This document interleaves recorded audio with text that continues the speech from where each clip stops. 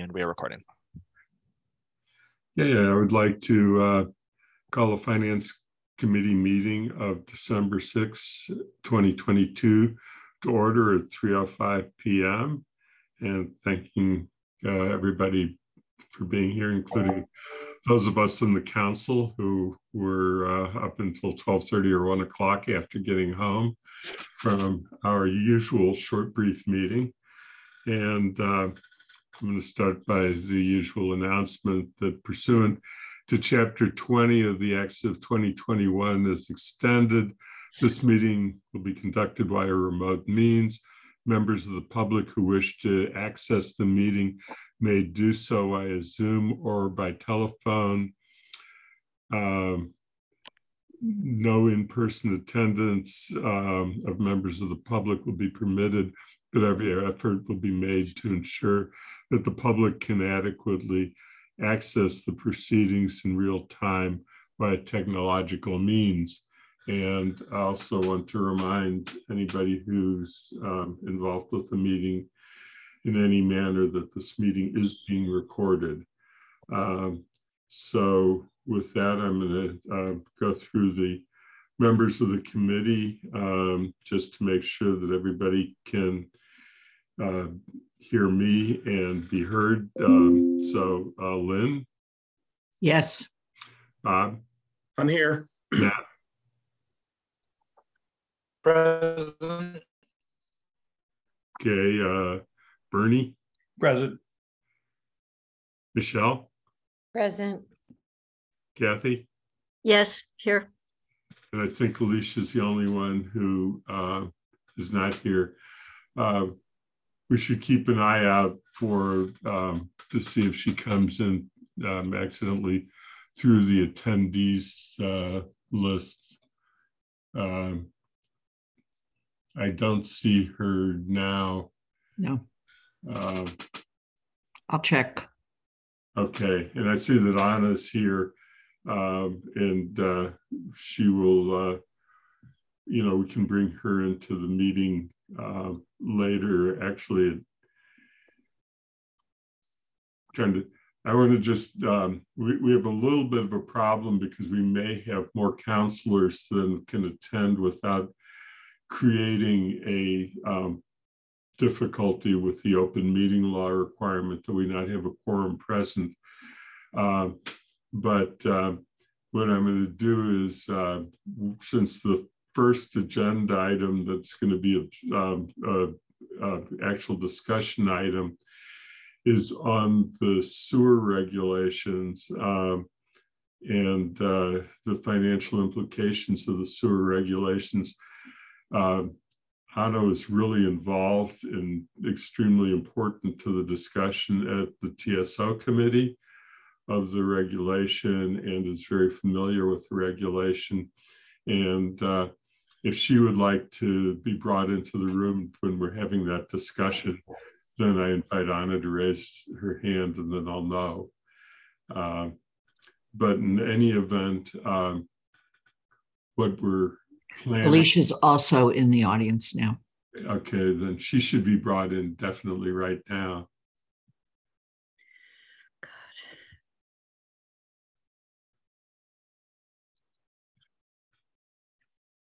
So while we're dealing with that, let's see. Alicia, hi. Can you just confirm that you can hear us? Yes, thank you, Andy. Okay. So we really haven't started other than just the introductory part, and I was going to just on the reviewing of the agenda, what I am planning to do if it is, unless there's objection from the committee, is to turn the order around a little bit and after inviting public comment to do the sewer regulations before the budget guidelines in order to limit the amount of time that Guilford Morgan and Amy Rasecki have to be with us. And so we would then proceed to do the, go back to the guidelines discussion and as far as we can there, and to do the residential property transfer fee or tax, whatever we're going to call it, is the third item. So that would be the order.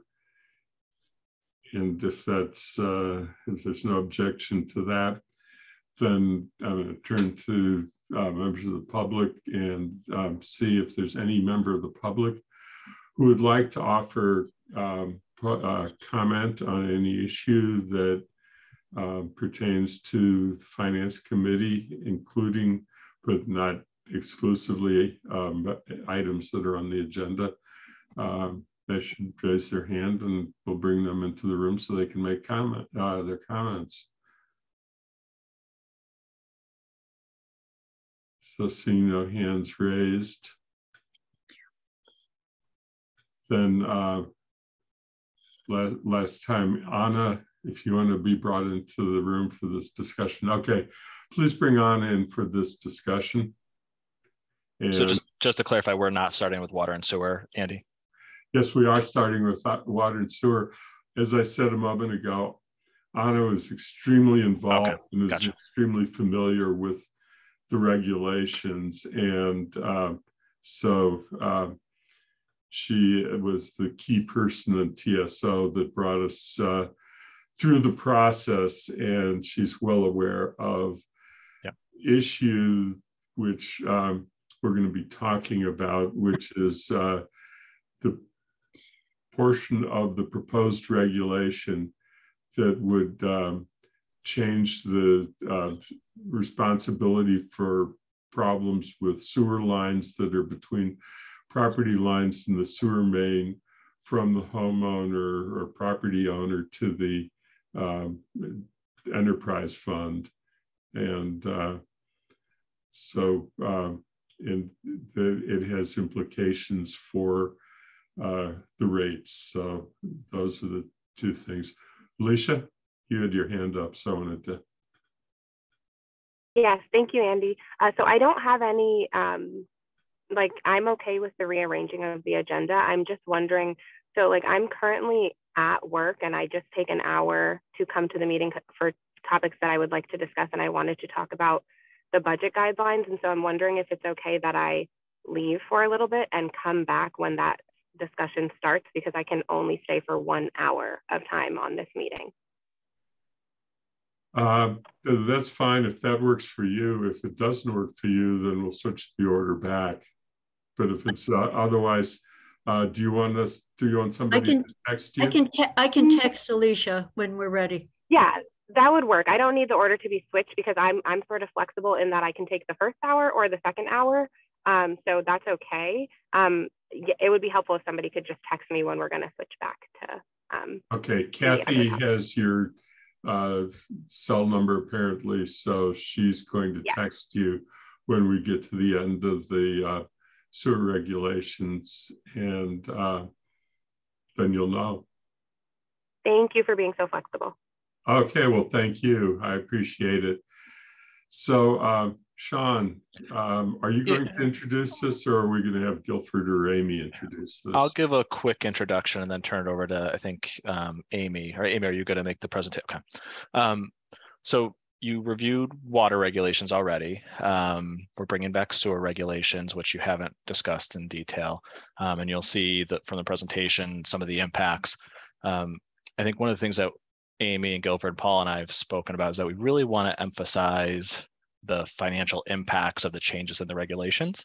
I think in the prior meeting, we focused a lot on sort of the content of the regulations, but didn't get into the impacts on ratepayers and how significant these changes are for ratepayers.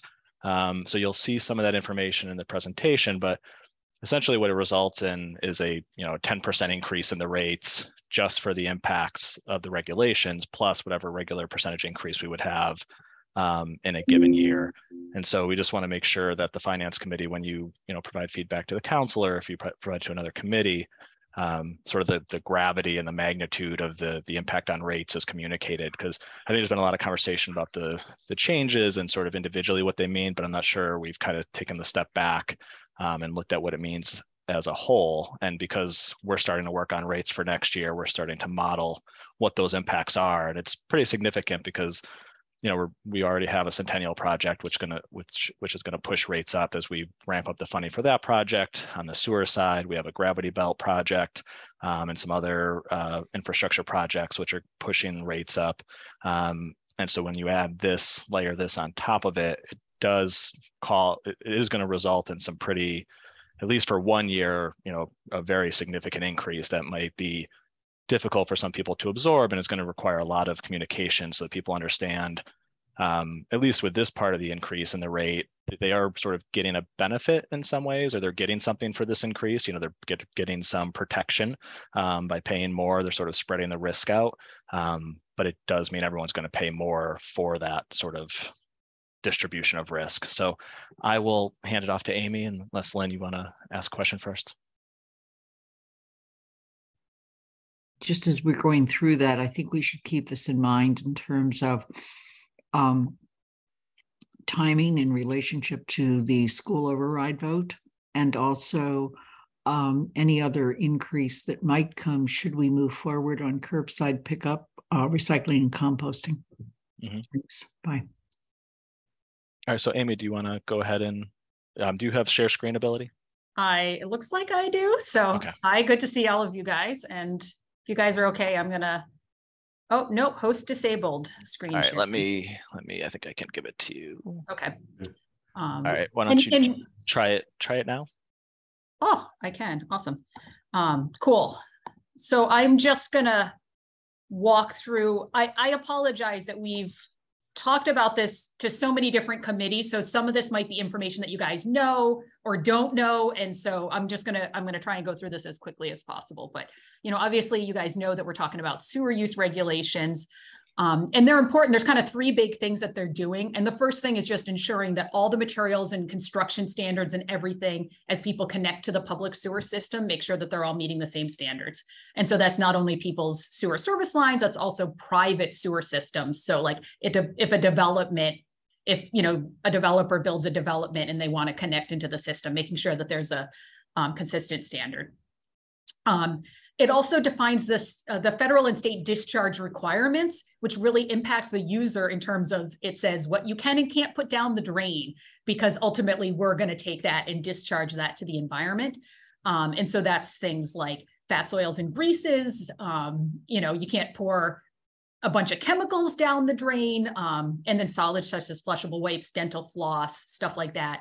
And then industrial discharges, which right now we don't have anything that qualifies in town as an industrial discharge, but there's a placeholder for if that ever happens in the future. And then the last part of the major part of these is the ownership, responsibility, and resolution process. And that's where we're making a major shift in terms of service line ownership and responsibility.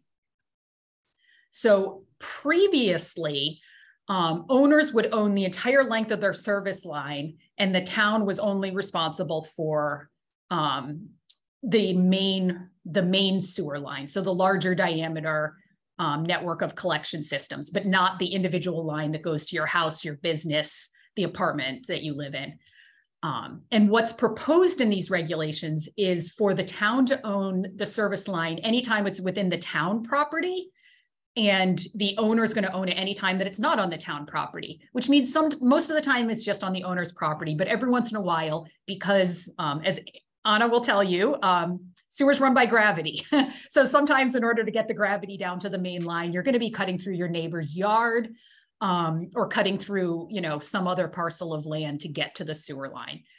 And so the owner would own it basically until it goes onto the town right of way.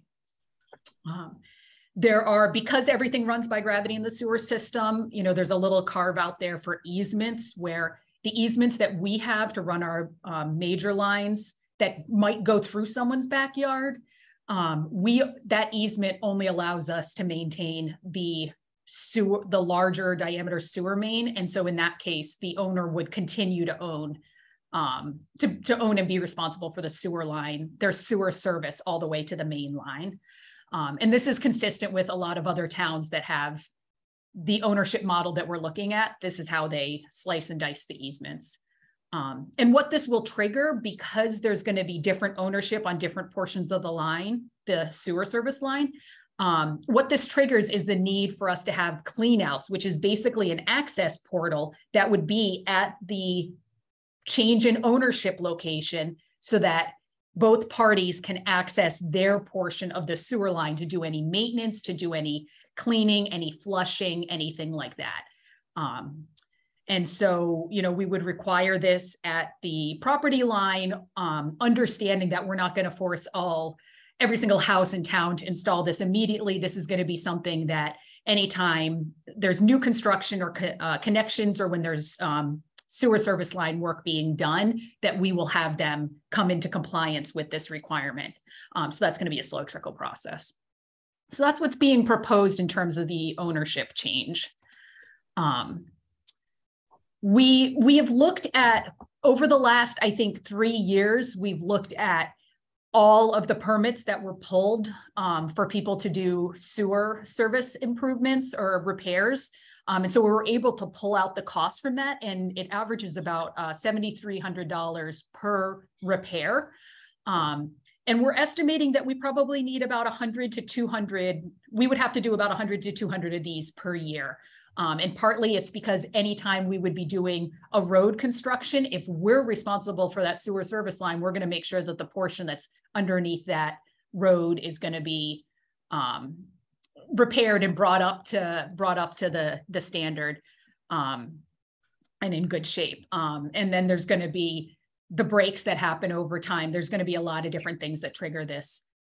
So you do the 100 to 200 service lines times the cost of per repair. And you're looking at some pretty hefty numbers in the sewer budget. And I hope it's fair to say, I know when Sean and Paul and Guilford and I were talking about our budget for this year, we were proposing, you know, much as we need more than the $500,000, we were proposing that at least for year one of this, to soften the blow a little bit, but also get towards what we needed. We were proposing that we put $500,000 in the budget in year one to start covering the cost of what we would be responsible for. And so ultimately, you know, like Sean said, he's modeled that out, and ultimately it's going to impact the rates by about 55 cents per 100 cubic feet. I use that to just pull a couple of numbers. We know that the average Amherst user uses about 92 100 cubic feet per year. So you can see what their impact is on their annual bill. And a conservative Amherst user is about 57 100 cubic feet per year. So again, you can see, depending on, you know, what your water usage history is, you can see how this might impact you in the long run. So I can pause it here. We've got additional slides that just kind of show some of this backup information, but I think hopefully this is enough for you guys to kind of discuss. Okay. Bob? Yeah, I just have a couple of questions. I'm a little confused, Amy, about where the ownership switches from the homeowner to the town, because there's the street, and then there's a right-of-way that's between the street and property. Well, the property line goes to the street, but you have a town right-of-way that's 10 feet or something like that. So where is the exact point where the homeowner responsibility versus the town ends? Is it at the curb, if you will, or is it? It's at the right-of-way line, which means basically you own, I mean, in simple terms, you own what's on your property, we own what's on our property. Right. It just gets a little complicated where sometimes your sewer line might go over under your neighbor's property, and you're still going to own that like you do now. But once it goes onto town property, town owns it. Okay, so it's at the right-of-way boundary. It's at the right-of-way boundary, okay. Yeah, which is wider than the roadside, but different widths at different places in town. Got it. Okay, and then you talked about funding, the repairs. Have you looked at insurance rather than funding to see whether we could insure these lines for less money annually than we'd have to pay? I might kick that to, I know, Paul Yeah, and so maybe Lynn did some research on that. and I think we looked at the model where we didn't take ownership and private homeowners could have the option to get insurance. Yeah. But I was thinking for the town to buy insurance.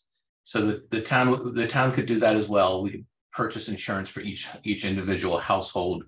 There are companies out there that provide that insurance. Forget exactly what the cost is. I could pull that up. And we did get quotes on that. So I think that might be an option as well. Paul, maybe they spoke about this. I think the one difference here might be, insurance is usually insure against some sort of accident or breakage or something like that happening. It sounds like from Amy's description, there's going to be some proactive replacement, even if, work done to these, that's going to require money. When we do roads, we do a certain number of roads every year. And so there's going to be proactive costs that I don't think insurance would cover that, because again, it's usually you're insured against some sort of accident or something happening. So there may be some insurance, but it's not going to take all the cost of what was described. I heard Bob's question as to whether or not the town should take out insurance for our portion. I didn't, I mean, I agree. What Paul investigated was, what would it cost a homeowner to take out insurance for their portion? I just threw it out there. It just might be cheaper than paying for it out of pocket, so to speak. I'm trying to find, Paul, I thought we did talk about the possibility, and I'm trying to find the email, Bob. I'm sorry, I don't have it up fast enough, but I think we did look into that, and it still was not, TSO still opted for this direction, but I'll try to look for that.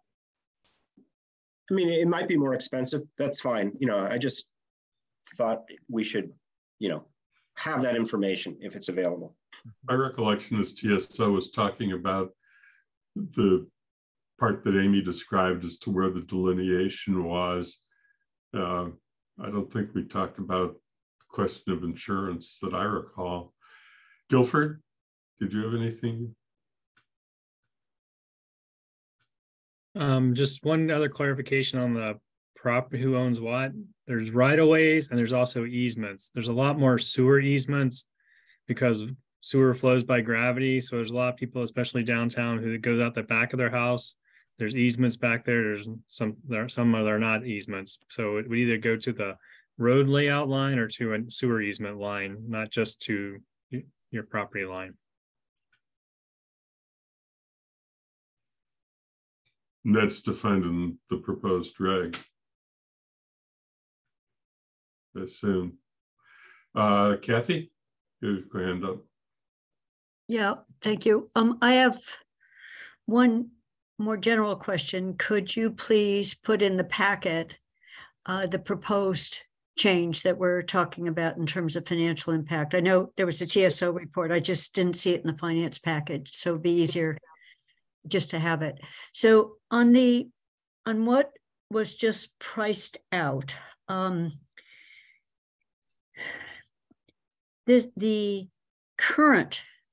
what we currently do is, if anything happens on your property, it's your problem. If anything happens anywhere within your sewer line, your sewer service line. So that includes when it's under the town roadway before it connects to the main line. That's your service and that's your responsibility. That's the current model for both water and sewer. So it's the sewer line under the road and then from the road onto your house. The change that's being proposed is the sewer line under the road and up to. Yeah, the sewer line under the road would be the town's responsibility, not the homeowner's responsibility. And the homeowner would still be responsible for wherever that line is back to their house. Is that correct? Yeah, and once it's on their property. And then if they're responsible, including if they didn't have the clean out access that we're now putting in as standard, so you're going to be actually upgrading, but would you only upgrade as if the rest of the line is being disturbed?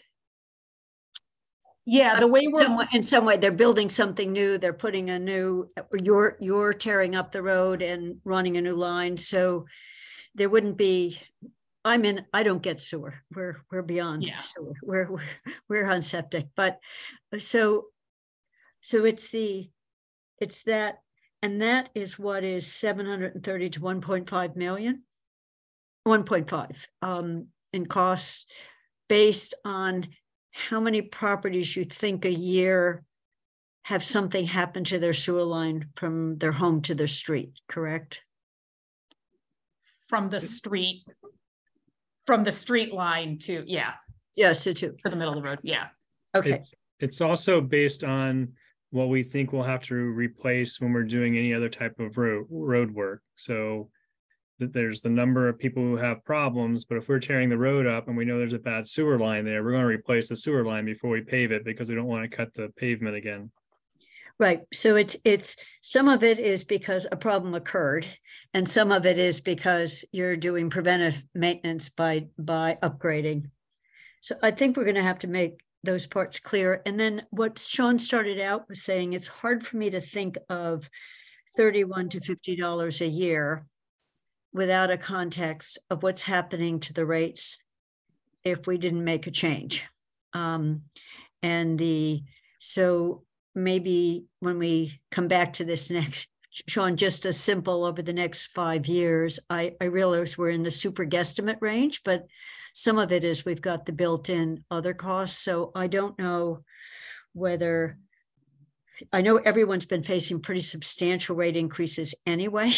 And then this is on top of them. So it's not just the 1 year increase, but it's then from evermore, your rate is now at the higher level. So yeah, Andy, can I follow up on that real quick? $30 a year doesn't sound bad. It's just between water and sewer, I need to be able to see them both. Yeah. Right. So that $50 increase will be both on sewer and water. So think about those as combined. It's going to be in that $100 range when you do both. And it'll be a big bump up in the first year. And then we'll have that first year to sort of evaluate, are we at the right level? Do we need to tick it up again? I think that's one of the reasons why we're being a little careful on how much we increase it, because we want to get that actual data to see what plays out. But it could tick up again the second year if it turns out our number's low and we need to get closer to the numbers that Amy provided. It could be another bump up the next year. But once we get to the right level, then it'll sort of balance out. But yeah, it could be a couple of years of steeper increases to factor this in. So and we can provide that data. We can provide what it would be with and without. Okay, so did you just say we're just looking at sewer? There's another $50 that's water? Yeah, so the water, which was already discussed, is going to have the same, a little bit different, but a similar impact of assuming more cost than we currently have by adopting the regulations as currently written. And the water line is exactly this mirror image of this, that town is responsible for up to your property line, then up into your house, it's you.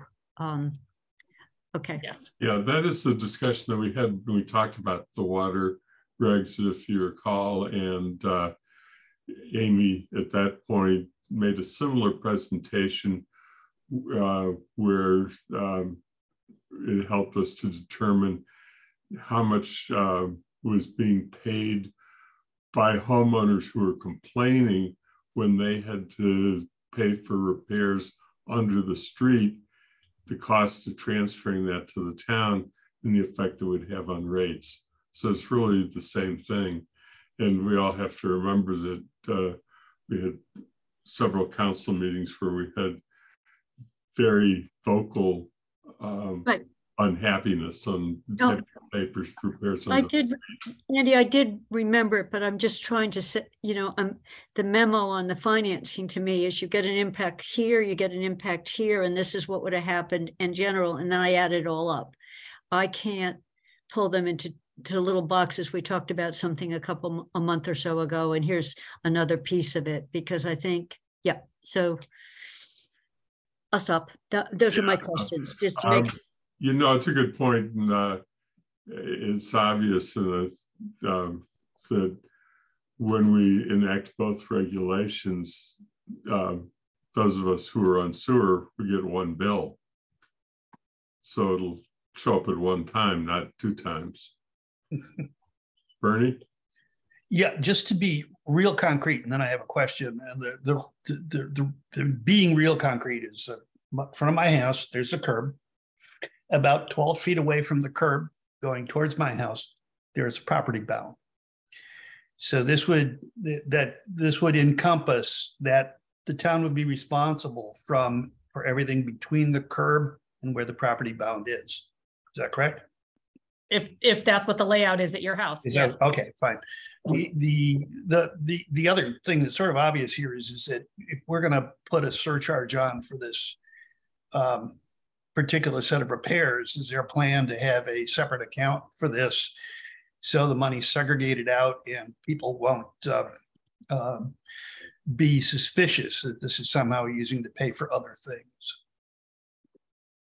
So we're not currently treating it as a surcharge. We haven't discussed that. We're just showing it as an increase in the rate. But we will report annually sort of the income and expenses to see if we had the right estimate. There will be an expense line budgeted for this, so we'll be able to see if we spent those spent the funds that we allocated for this, or if we came in under or came in higher. So we will track it to see how we do in terms of our estimates. They'll be reporting, but there'll be no separate line item. Currently, we're not approaching it as a surcharge. Could you?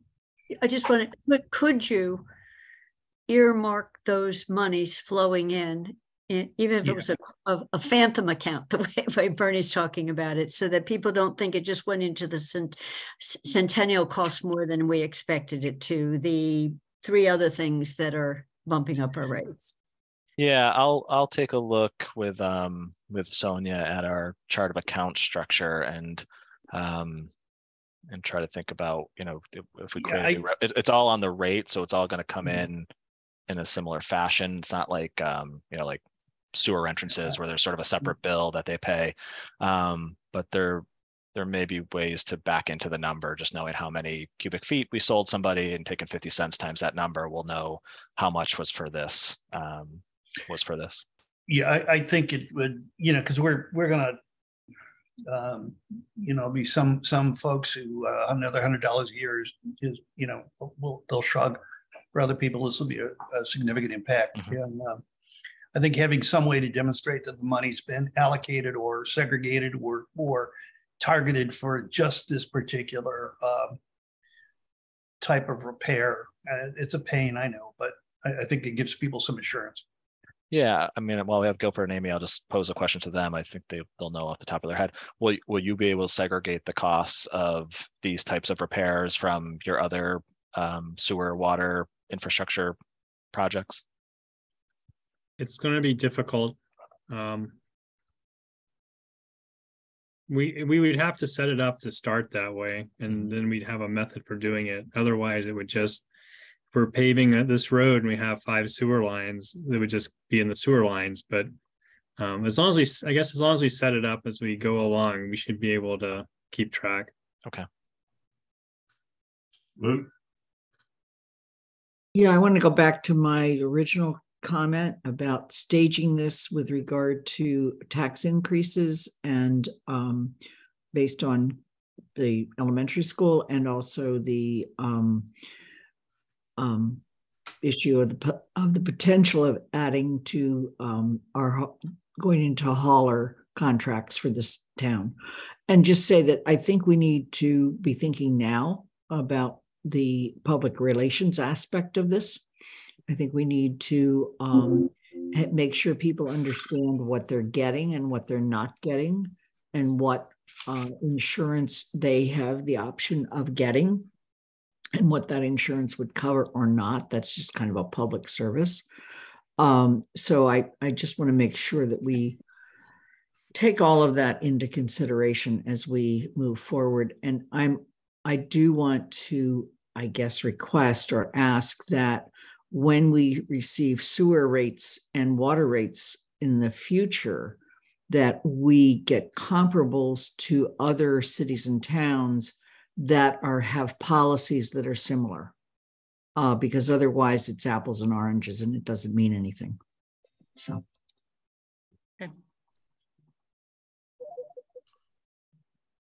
Okay, Michelle. I have a bit of maybe an unpopular question, and a little bit biased too. I'm like Kathy on septic. And I'm just wondering if, in terms of what we're talking about here, if the town has any plans to deal with the remaining folks who are on septic, given that we're talking about, providing additional services to folks in the community, but there are still some of us that are on septic.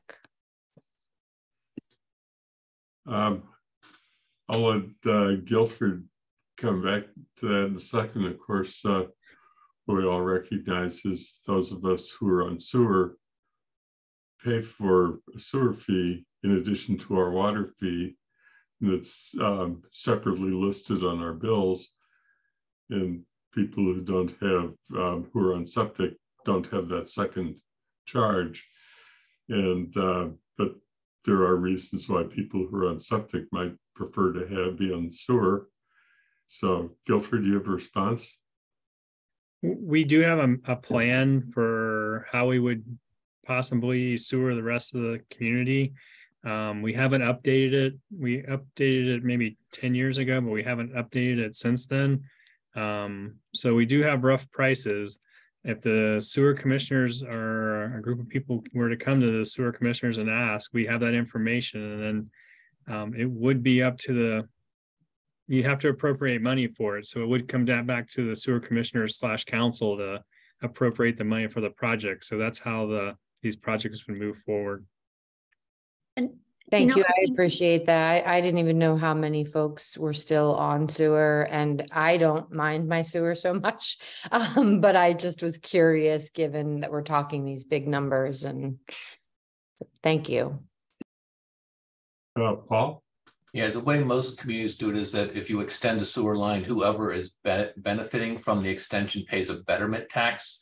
So the people who are benefiting from it pay the infrastructure cost, in addition to being, having the opportunity to put your sewage into the sewer line. So if it benefits your property, it's assumed that you'll pay for that extension. So that's not how it's happening in this town. That's not how this town has done it in the past, but it's how a lot of communities do it. Kathy? Well, I just want to make a quick comment that not everyone who's on septic would prefer sewer. So this is, it seems like it's a discussion for a future date. I mean, there's some people who aren't on water because they're on wells. So it just, how we might do it. And I really want to underscore what Lynn said, that we've got a May 2nd vote on a school. And my mind just needs to get around all of these. What else is happening to our taxpayer base, whether it's in the enterprise funds where they have to have, if you have water and sewer from the town, you have to pay those bills. So I do think timing of this really matters a lot. And if we make a decision, is it in Sean showed an FY24, we ought to have that as a decision we can make rather than a decision that's already made. So at least be able to look at that piece. So do we, if we were going to do it, it's good to tell people it's coming, but you don't necessarily have to start it in FY24. It could start in FY25. So I just want to think a little bit, have a better sense of the whole basket. I'll come back to that, Kathy. Yeah, I guess this is a question for those who've been working on this more closely with the other committees. Is the decision around ownership of the lines sort of settled, or is there still, are you still looking for sort of the insurance information, and what would be sort of the comparison of, somebody pays $100 more on their water and sewer bills, or they put $100 towards insurance if they choose to, and what do you get for that? Maybe I'll see if Anna has a response to that. Yeah, pretty settled. So this is something that we, TSO, and I know Andy and Amy can chime in on this too. TSO really did land on this versus the insurance, mostly because it felt like the most equitable option, right? So it feels like everyone chipping in versus, you know, folks who can afford insurance get to avoid the situation where their water line gets crushed under the road from big trucks, even though they can't control that. And now they're stuck with a tens of $1,000 bill. This really spread out that cost. And so, you know, the insurance, because it's an opt-in, and because I can't find in my email, Paul, I don't know if you found it, but I couldn't find the prices. Because it's an opt-in, we're still privileging folks, right? We're still privileging those who have the ability to pay instead of spreading this out across the town. So that was one of the reasons why we landed on this. And I don't know if Amy or Guilford have other things to add, but this was very settled from TSO. But Anna, that's each person making a decision whether they want it versus Bob, does the town just buy an insurance policy that insures people? Correct? Right. In which case everyone's prices would go up as well. And I don't know, Lynn has something to add to that. I don't know that, I don't have the numbers on that in front of me. I'm not sure that it came through as a viable option or not.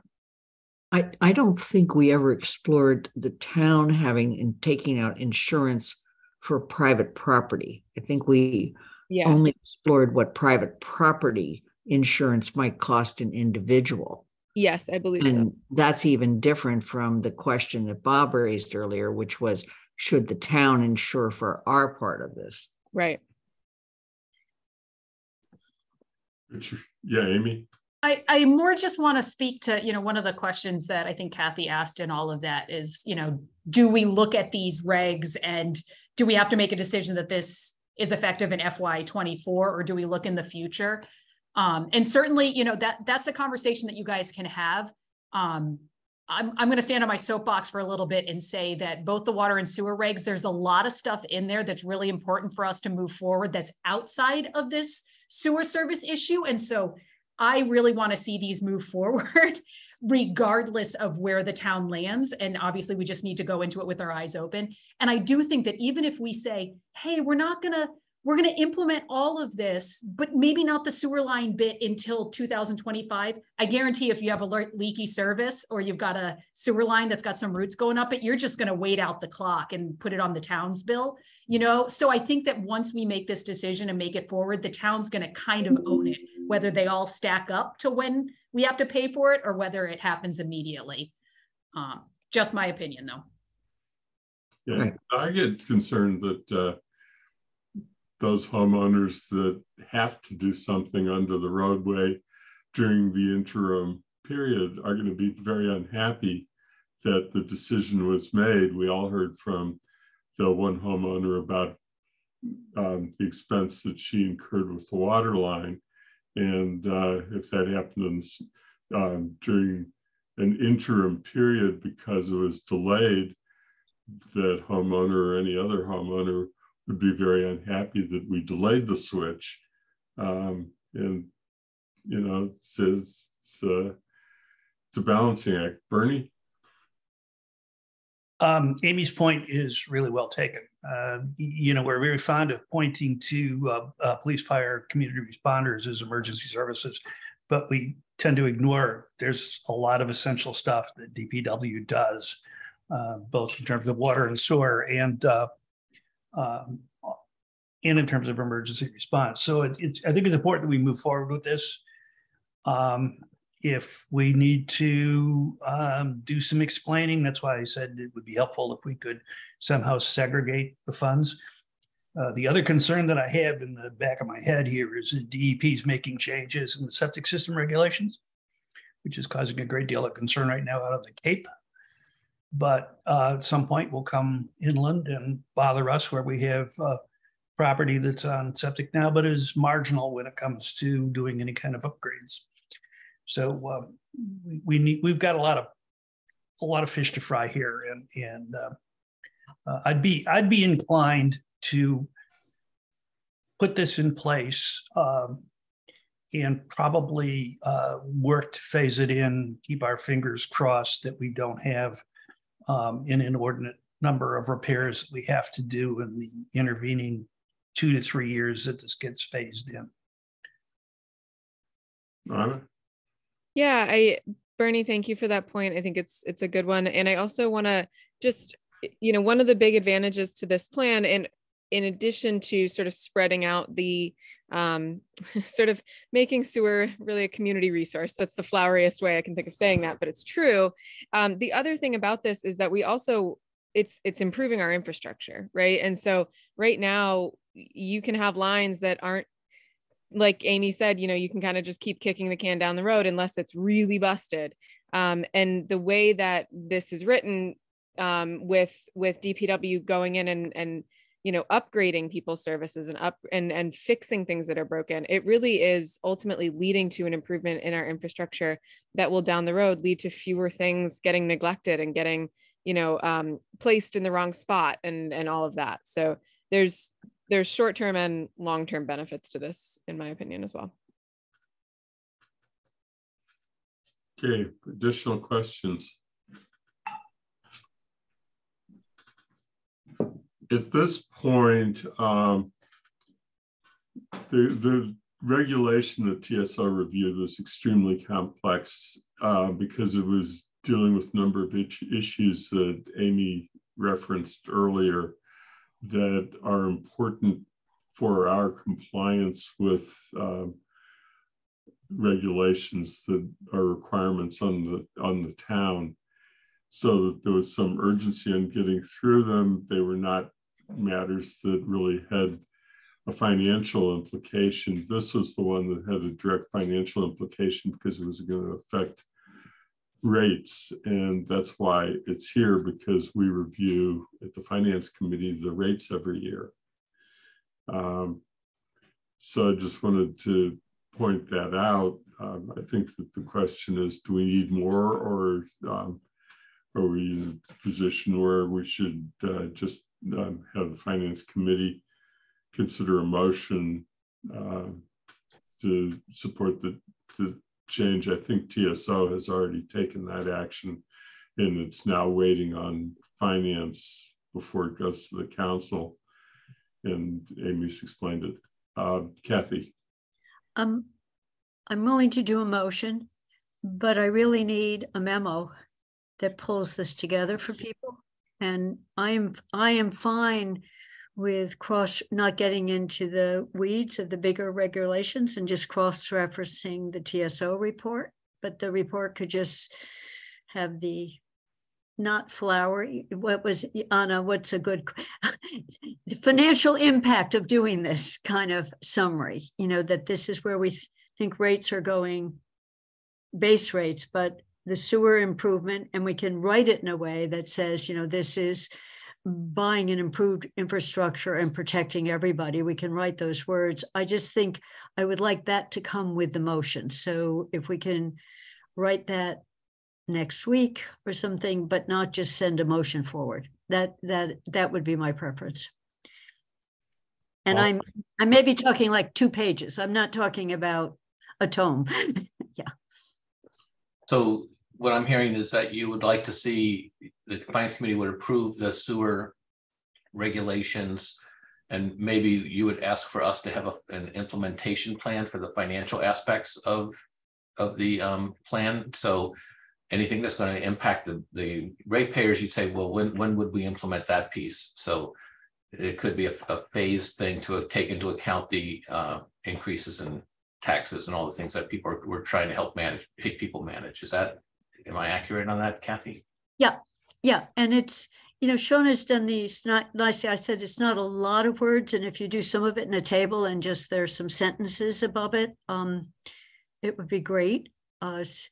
So that people can, yes, I won't say any more about that, Paul. So I'm thinking short, but clear. Yeah. And we can say, we approve the motion, and here's the attached document that talks about the phase in and the impact. And you guys prepare that. So Lynn, I'm see you, I just want something to come with this, not just a motion. Yeah. Yeah, I'm agreeing. It seems to me that our job as a Finance Committee is to look at the financial impact. I think our discussion has been appropriate in that we've talked about phasing in, although I really have to look to Guilford and Amy and Paul and Sean on how would you phase this in. But what I'm also hearing from Amy is we don't want to hesitate to pass the rest of the bylaw. And our motion for the council will need to include a motion to adopt the bylaw and the phase-in plan. So at some point, we will need to see that phase-in plan. Yeah, so Andy, so I guess I need more clarification. We've proposed a number that we want to start with in terms of the impact that we think we'll have in the first year. We'll evaluate that impact in the first year to see if the amount we've set aside is sufficient, or if we have to increase it more. I view that differently than a phase-in plan where we're phasing in pieces of the regulation. So my understanding is we're phasing in all the regulations, and really what we're talking about is, different levels of funding set aside for the line replacements. And we can show that. We can show if it's $500,000, if it's $750,000, if it's $1 million, what those different levels are. But ultimately, we won't know for sure until we implement the regulations and we see how the year goes. Sonia, had messaged me that, the cost for these line replacements will be set up as a capital article. So what that means is they will be a separate account with the money that we are estimating for these line replacements specifically tied to that account. And when Guilford or Amy spend, they'll charge those accounts. So in year one, for example, we'll have that $500,000 set up. We'll spend it down. If they spend less than that $500,000, it'll carry over to the next year and they'll be able to charge it. But if they're right on, we'll request another capital article the next year. So there will be ways to track it. I think that will be satisfying to the committee to monitor how much we're spending on this. But in terms of, I guess, am I off on the phase-in, or is that what I described sort of what you're looking for? I think basically what we're saying is both of these have a bylaw and regulations. And what we're saying is once we pass the bylaw and accept the regulations, or whatever the correct term would be for the council's role with regard to regulations, we are going to move to implementation immediately. And this will, we will move to implementation immediately. And the first that people will see the change in their rates will be FY24. July 1st, right? July 1st, right. Yep. July 1st, 2023, right? Which is FY24. And Sean and Paul, does that fit with, if we pass these regulations in January, does that give you the kind of time you need at a council level? Does that give you the kind of time you need to bring that into the budget discussions for FY24? So the cost piece is moving right now, the sewer line, the service line, the homeowner is responsible from the main to the home, and we're moving it to the property line to the home. So it's that new piece of pipe that the town is now taking responsibility of. That's the cost increase. That's right. The policy decision the council is making. And there's a cost that goes along with that because that's shifting it from the private property owner to the town. And so the question is, you can manage that two ways. One is sort of put some money aside and start to manage it over time and see what that number looks like over time. Or you can say, we're going to make that effective in year 3, but up until then. But I think that Amy has identified, well, then you can see a lot of people just not fix their sewer lines. And that's a problem. So I think that's sort of the sort of economic decision that the council is faced with. And what I was suggesting that we could give you a plan for how to implement that. And January 1st, I think, would be fine in terms of building into our normal process for presenting the water rates and having it go to finance committee and be reviewed and all of that. January would be, if it can be done in January, that would give us time. I mean, that's the current plan, is that this would all come to the council and finish up in January. That was my initial question. And then, but it does seem to me then that when we look at the rates for FY24 for sewer and water, we will be adopting rates that now reflect this additional cost.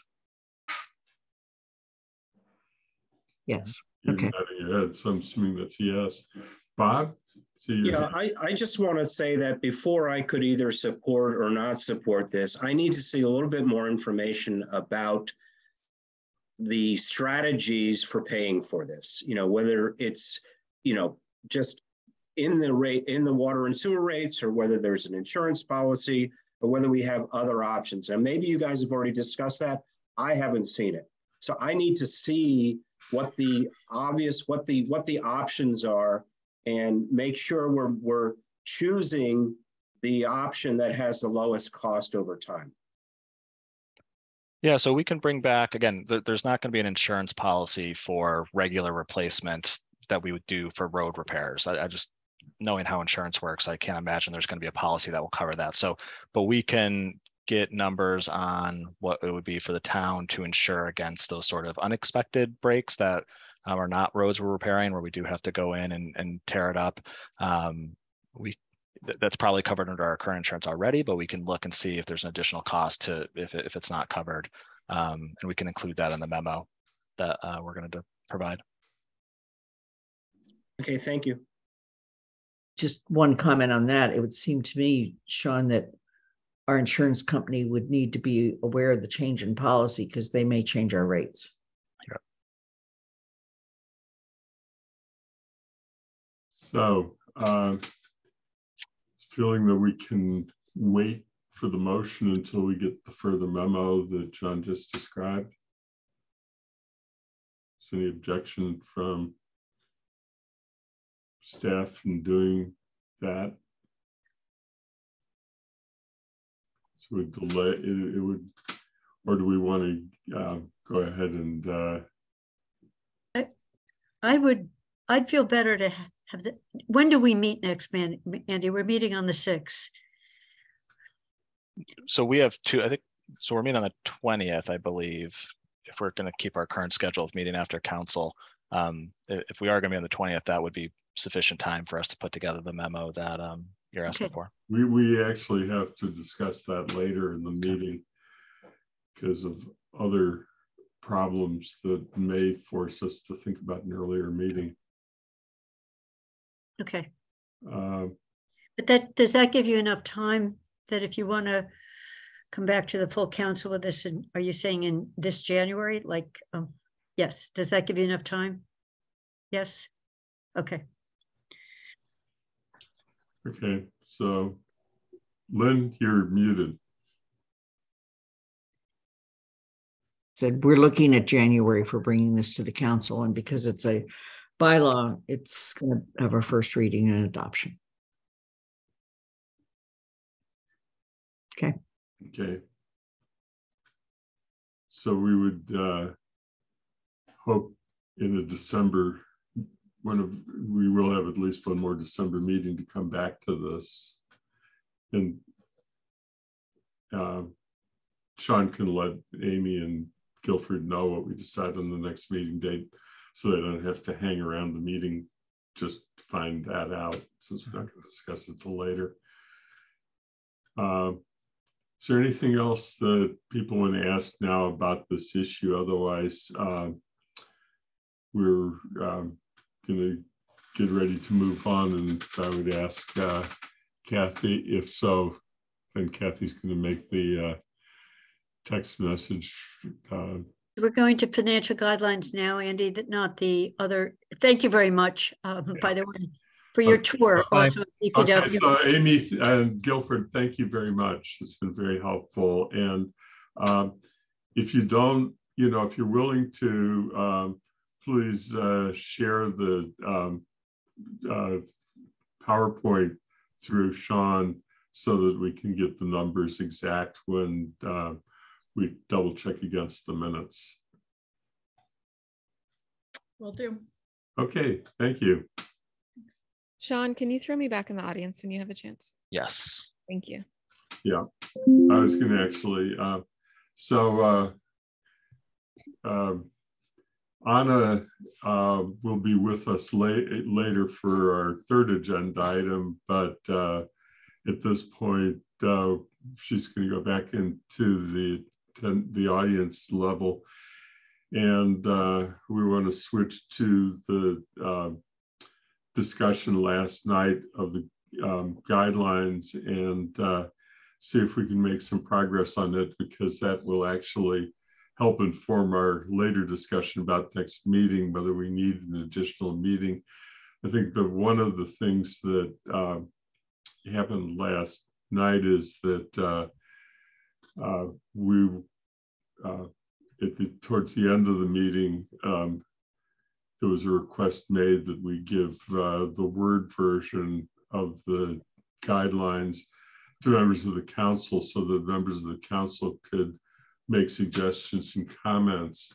And we haven't received any as of this point. We haven't actually set a deadline. So Andy, Pam Rooney sent you an email, you and me. It came in an hour ago. So she did send comments in addition to the comments we got last night.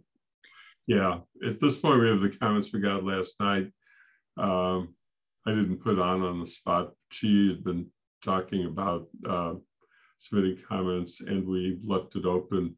And I think we would need, at this point in any event, to let counselors of the whole know when we would need to get comments, because we don't want to foreclose other counselors at this point from submitting additional comments if they have them.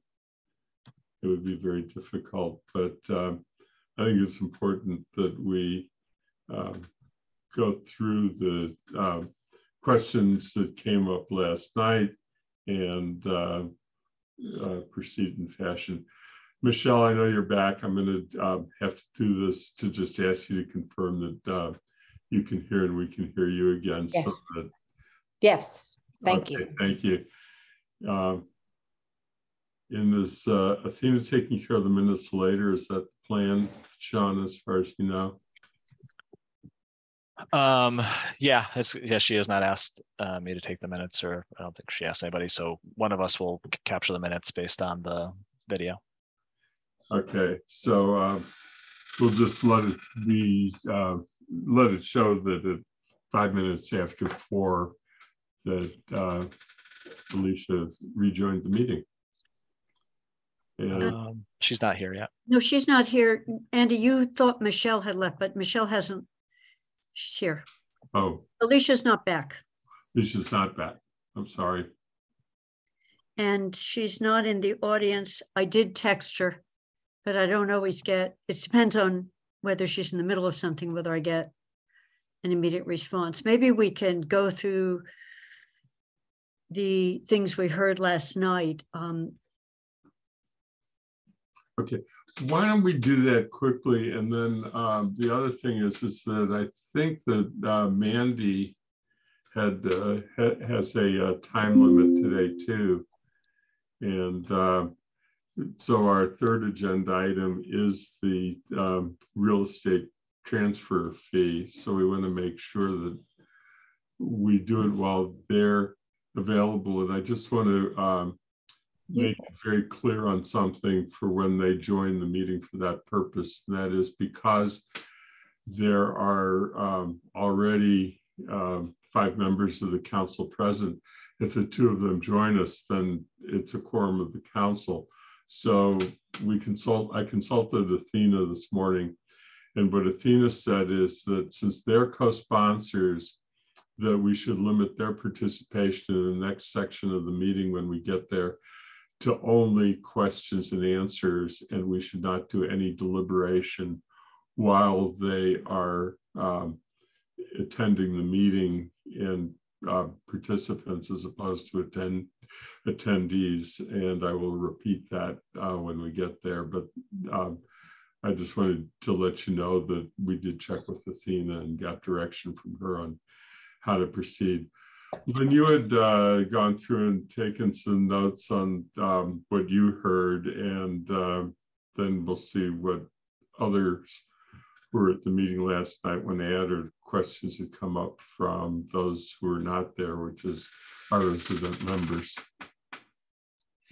So I'm not going to claim I got them all, but the first note I made was on page 4, and it was the question about whether this, in this paragraph, is embedded something that constitutes a suggested policy change with regard to the reparations stabilization fund. I'm just going to go through them and see if there's others I've missed, okay? The second thing I picked up was it was questioned why just these were listed here. Shouldn't it be all the policy goals, and how that relates to the rest of the sentence. Lynn, can I just say that in addition to that, the suggestion was that if we broke the paragraph, so after the single year,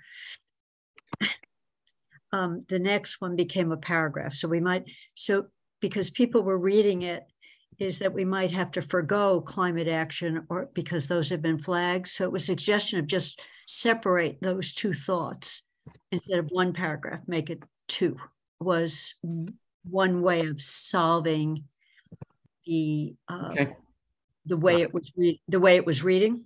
Yep, got it. The next was down here, and this is where I stuck the question about the salary study this year and when we're doing that and so forth. Okay. Then there was a question as to this being referred not just to BCG, but to the Finance Committee. Okay. Then down here was a comment. This is one I'm not sure I have the full intent, but the whole issue of making sure that we view this with regard to a climate lens. The next one was just a note to us that we need a motion to refer the policy regarding surplus real property disposition to the Finance Committee. But this is a place where I think we also want Paul to weigh in, because there actually in the past has been a separate committee that has looked not at the policy, but looked at the application or recommendations to come based on the policy. And then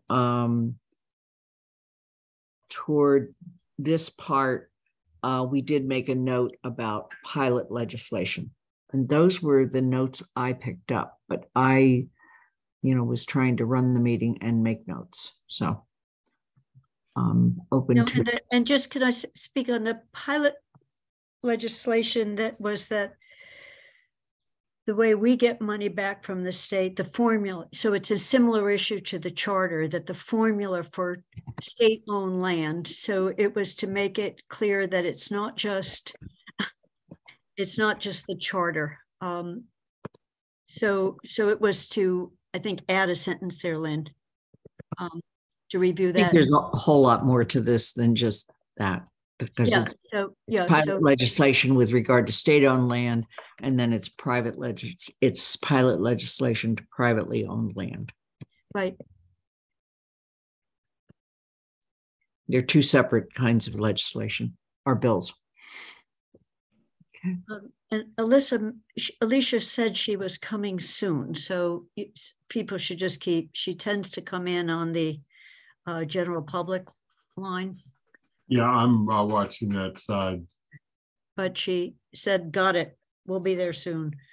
So one of the things that I'm just anticipating that she wanted looked at here is the whole issue of our fields and our recreation. And I'm open to suggestions about where we think that would fit in. Can you, I've got it up on mine too. We have a line on an overall plan. There's I'll go to my own document so I can find it.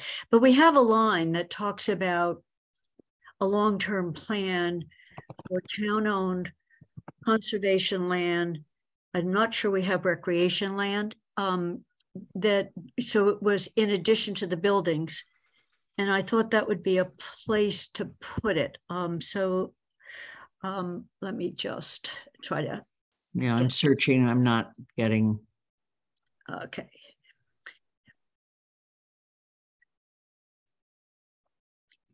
And it may be in goals, not here. Because commercial. Yeah, because I don't recall it. I've read this so many times. Okay, let me just look. So why don't you go up to the top again to the first item that was listed in order, which may have been the reparations, I believe. Yes. I mean, Andy, do you want to, I want to be sensitive to the fact that we've asked Anna and Mandy Jo to be here. How much time do you want to spend on trying to edit into this versus just noting? Yeah, it's a good question. Maybe we should just, at this point, note it and see if there are any questions from members of the committee who were not in attendance last night about general impressions of what happened or anything else that they would like to hear. Okay, I'm just going to say on page 8 is the paragraph where I thought we could add it. It starts with the capital budget includes debt services. This policy essential to maintain and improve infrastructure. Then we do streets, town buildings. If we put town land and recreation. No. You see the paragraph, Lynn? Yep, right there. Got it. So I think that is like, there's a big picture of what's on the list for this year, next year, 10 years from now. Yeah. Okay. Got it. I'm just foreshadowing based on what Alicia was trying to do. Just come into the audience.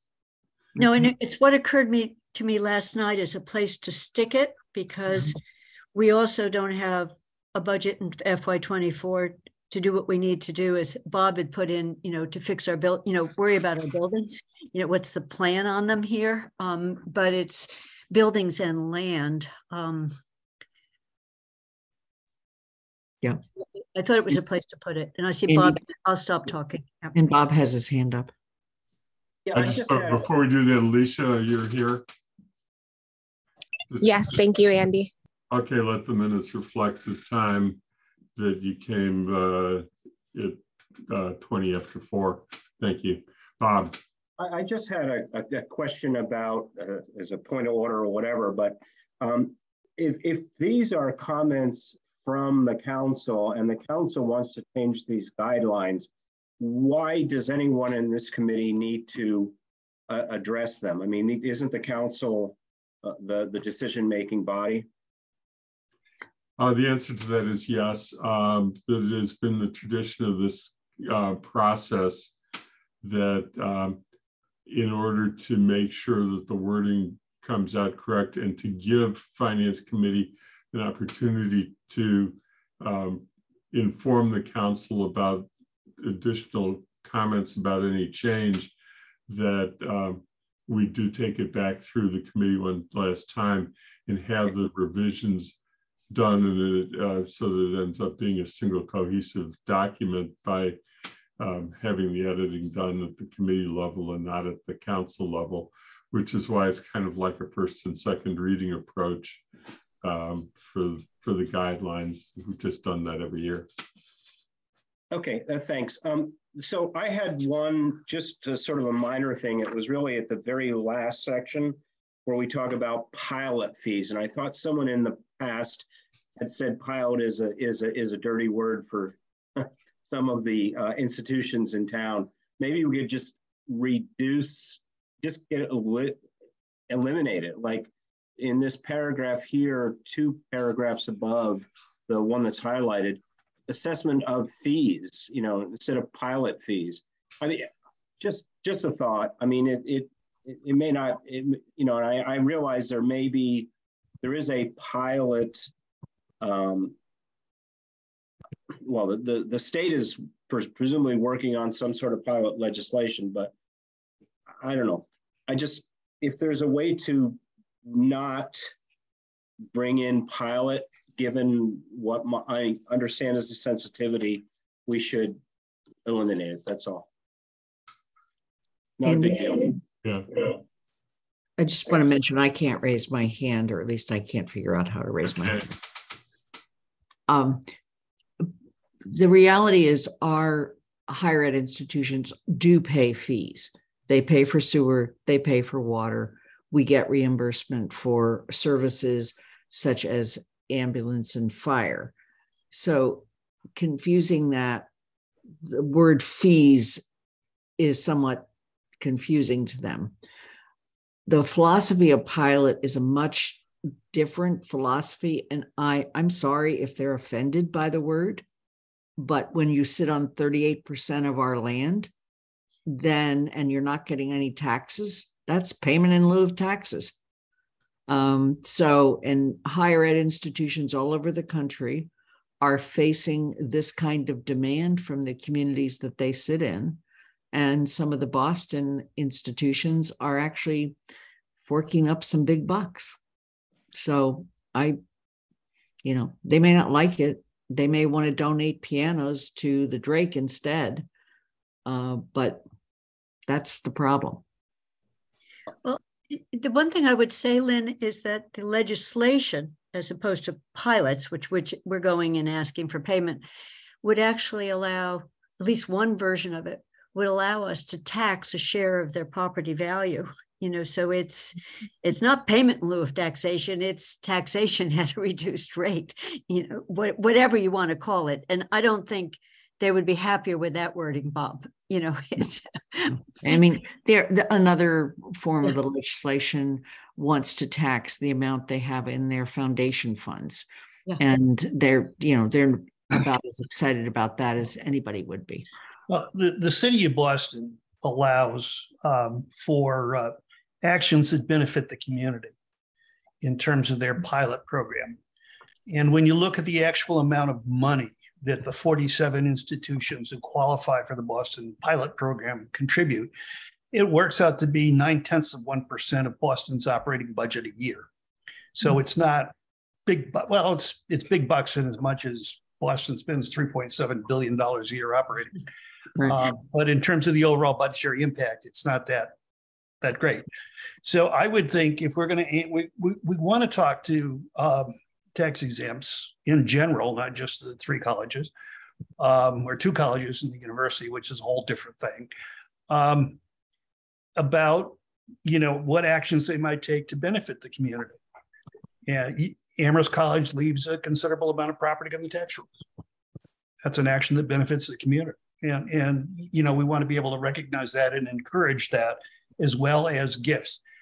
We do mention on page 9 in the letter that Northampton Smith is a multiple year agreement with Northampton, which is a little bit of a misconstruction. When Northampton, Mayor Narkowitz proposed his pilot program, the reaction he got from Smith College was no. Smith has given gifts to Northampton regularly, and the $500,000 is a 3-year gift that the college gave to Northampton to be spent at the mayor's discretion. It's not the function of any kind of formal pilot program. So I'd like to move us, we need to talk with the tax exempts, not just the colleges, but all the tax exempts in town, about making some contributions. And I'd like to move us away from thinking that this is somehow this immense pot of gold that we're just going to open up and mine. So if we're going to mention pilot programs, let's talk about contributions, and let's talk about actions that might benefit the community.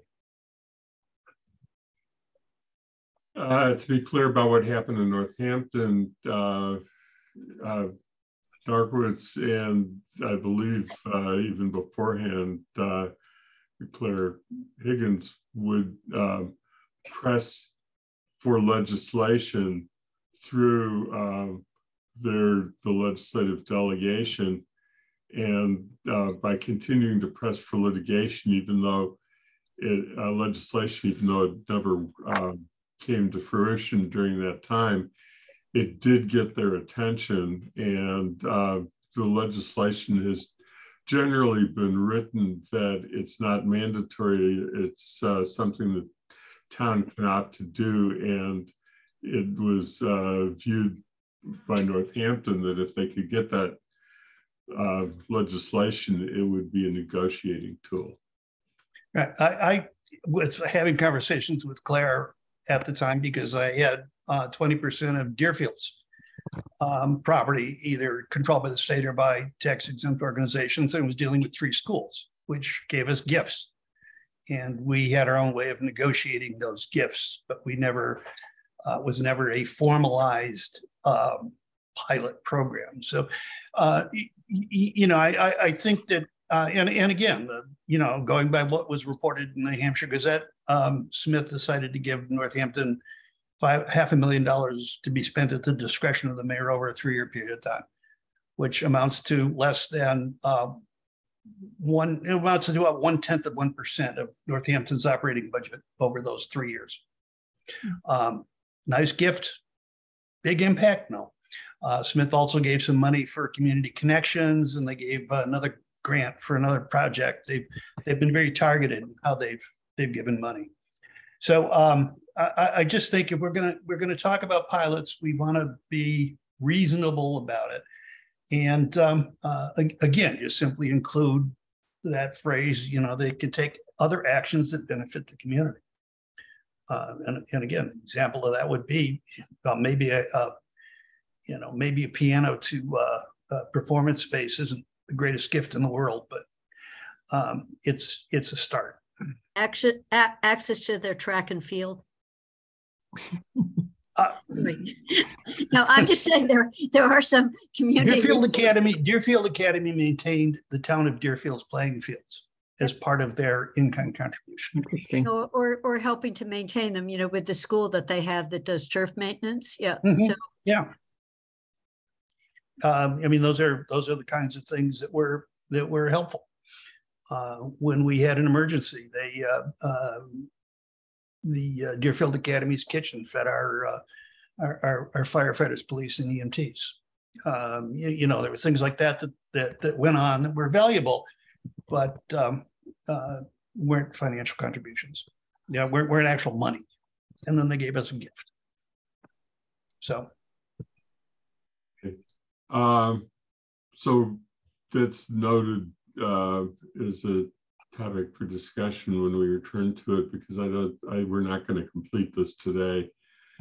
It is obvious for several different reasons, but time being a big number one of it. Are there other topics that should be added, Kathy? What I was going to suggest is 2 things. One is Alicia, Sean says he's been trying to bring her in. She's in the audience. But what I was going to suggest is, I mean, I can work with you, I can work with Lynn, that we can do a red line edit that addresses these things. Many of these are wordsmithing, Bob, rather than major changes. The one question is, did we mean to change a policy on reparations? Because it looks like it, the way we wrote it. So we could do a red line version that incorporates a few others we got, was just pure suggesting of a word switch. So we're not trying to edit with the third. And then we could share that document, and maybe we get to a final document that way. You know, just if we've agreed there, I don't have anything else. This what was flagged last night, and what we did just to today. So I don't know whether anyone, but I was thinking of getting to the next agenda item as a way of not trying to actually figure out what the word should be in each of these places. I know that there was one other thing that came up, and I think it was Anna, and she was going to submit suggested language to us by edits on a version of the a word version of the guidelines, and that had to do, I believe, with how to look at things through a climate lens. And so we can't really finish this out until we've given counselors not just one counselor, but all counselors, an opportunity and notice of what the deadline is. So I'll just stop there. Michelle? I was just making sure that Alicia was in the room when Kathy made the suggestion about adding the language around the fields. And if she wasn't, just if that could be reiterated. I'm in my car, so I can't see whose hands are raised or anything, but. Alicia is in the room and her hand is raised. So Oh, Alicia, okay. Sorry, Alicia.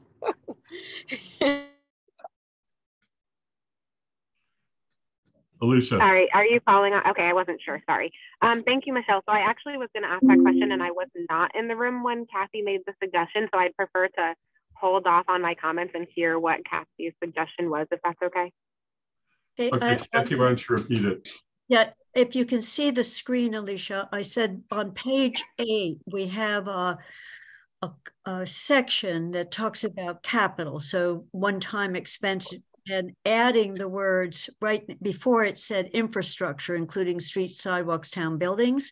I suggested adding recreational fields, track and fields to that as a list where we want a plan of how we're planning on doing that to be developed. So I was adding those words to something that says, you know, this is an issue that we need to be addressing and we can do it on a multi-year basis. So that was the place I thought that it fit to, that we had not mentioned that as part of our assets, the way we've mentioned buildings, roads, sidewalks. Awesome. Thank you, Kathy. I'm pretty sure that adequately addresses the concerns that I had, but I just want to make sure that essentially this would be doing what I was trying to do with my motion for at least the 2B portion, in terms of like creating or finding out what the possibilities are for fixing the recreational facilities. That's what this would do, right? Yep. And it's great. Now written, it's recreational facilities and land. So just for people who haven't done the JCPC side of all of this, we get what looks feasible within the budget for FY24. And then what's on the list of high priority that we couldn't get to this year, but when we think we would get to it. So we get that for a lot of things, but so far we've never had it for fields. At least, Andy, at least in the few years that I've been on JCP, there, you know, we've had it for playgrounds. You know, we've had those on the list. So, you know, the town-owned pieces. So I thought this would be a place to add it as something that we want a big picture. And I see Sean's hand is up as I'm adding this category. Yeah, Sean. Yeah, thanks. You know, because we take these, you know, Paul and I take these budget guidelines really seriously. We want to, you know, I just want to make sure I fully understand sort of what this ad is requesting. So, so the way capital requests get created are that department heads, you know, who are responsible for different areas of the town, you know, they identify the needs, they maintain their own sort of running list of what is needed to be repaired, and they submit requests each year, and we kind of capture the 5 years worth on our 5-year plan. So fields that are part of schools, those requests would typically come in from the school department. So for example, the elementary schools, those requests would come in from the school department as a capital request for Fort River, Wildwood, Crocker Farm. If it's a non-school field like Plum Brook or something along those lines, it would likely come in from our DPW or our conservation department. If it's a regional school field, it doesn't come in the same way. And I am including community field. I know it's owned by the town, but the primary user of community field is the regional schools with the football field and the baseball field and softball field there. Regional requests typically come in through a debt assessment, which we do talk about at joint capital planning, but that process starts with the superintendent and the school business manager presenting their own capital plan to the regional school committee with what their highest priorities are. School committee makes a decision on what they want to add to their capital plan, what they want to approve each year. They will vote on something, and then that goes to all 4 towns to consider, and each town, all 4 member towns of the region to consider. And then if it's approved, then it gets rolled in to to the town of Amherst capital plan as a debt assessment. And so, hearing the specificity of the motion that was proposed last night at the council, and then seeing this, I want to make sure, are we proposing some sort of change to that process, or are we just saying or is this more meant to be a reminder to think about our fields when we develop the capital plan? Lisa? Thank you. So I don't have an exact answer to that question, Sean, but I have another question in that. So is it not possible for the town to take or make initiative on any of the fields? So I think when I brought this up at the council meeting last night, I ran into the same challenges in terms of the like ownership and whose responsibility is whose of which fields. And so if we're saying like the town owned fields, is that more specific, and would that change things than just saying recreational land? Yeah, So I'm wondering if that specification would be helpful. And then also, like, since we own the community field and we received so much public comment from the people who play on the field, and I know there was even a parent who came yesterday who said there was a divot in the field that he fixed himself so that his kid wouldn't get hurt. Can we not just take initiative to say at least, well, this is what it would take to fix it, and not even necessarily say like, yeah, we're going to fix it right now, but just like looking into what it would take for us to make that happen? Yeah, no, it's a good question. Community field is sort of the outlier because it's a town-owned field, but again, the users are the regional schools, and I guess it's a question for the finance committee. I mean, I know I sort of sit in a place where if there are going to be improvements to the community field, I feel like the other member towns should share in paying for that because their students are the primary, the split that we have with the member towns of the region. They are all users of the community field for athletics. If the town was going to pursue this sort of independently, that would mean the town is deciding to sort of go it alone, which could be an option. But I guess it's a decision that the council will want to make. If you're in these guidelines, are you telling us to consider going it alone on something like community field and not go through the regular regional process, which would allocate the costs out according to the regional agreement? Or these budget guidelines are budget guidelines for the town manager, they're budget guidelines for me, but they also can be perceived as budget guidelines for all departments of the town. There could be sort of a section here that is something we could convey to the regional schools of the council as the town of Amherst is one of the largest member town of the region. We really think when you develop your budget you should think about this. It could go that way as well. I guess the other thing I should point out is the other source of funds for recreational is Community Preservation Act funds. Mm-hmm.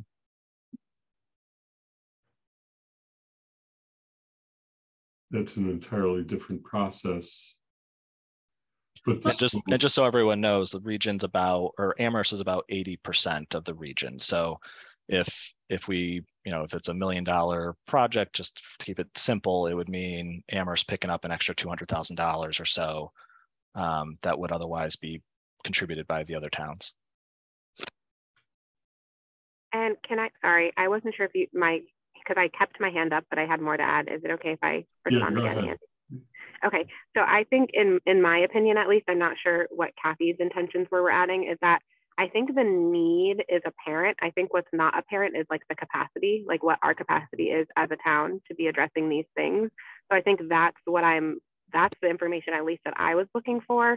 And so even just like these are the options, kind of a similar thing that we had in terms of the capital projects and when we looked at funding percentages. So like maybe even something like, well, if we funded it 100%, we couldn't even do this until the next 10 years. Mm-hmm. Or if we were to fund the 80%, we could do it in this year, and we would need the other towns to also have a portion in this year, so that we at least have like an idea as to what it would realistically take. So I think I'm not looking for changing any processes, but just like making the options more clear in terms of capacity. Can I respond to that quickly, Andy? Yes. I think that makes sense. And again, I think it's something we would work collaboratively with the region on. One of the issues with any of these fields, with doing these field projects is, if we do move forward with the track and the field within the track project next year, like the hope is, we wouldn't be ready to do, I don't think, a community field project next year anyway, because taking community field offline and having that track and field offline the same year, I think that would really be an impediment to the programming and the sports up there. So they'd probably have to be phased in a certain way anyway, like the memo we provided last night sort of calls for another review and sort of phasing plan for how you would address these fields. So I think that it is something we can work with the regional schools on, because it's become a high priority for the council.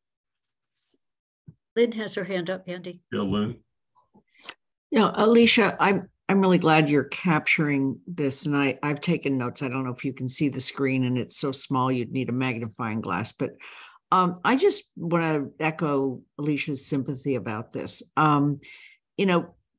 Realizing how poor our fields are has been an eye-opener for all of us. Kate Atkinson. And I really want to make sure that through our regional budget process and our CPA process, we, bump this up on the list so that we begin to take better care of these items.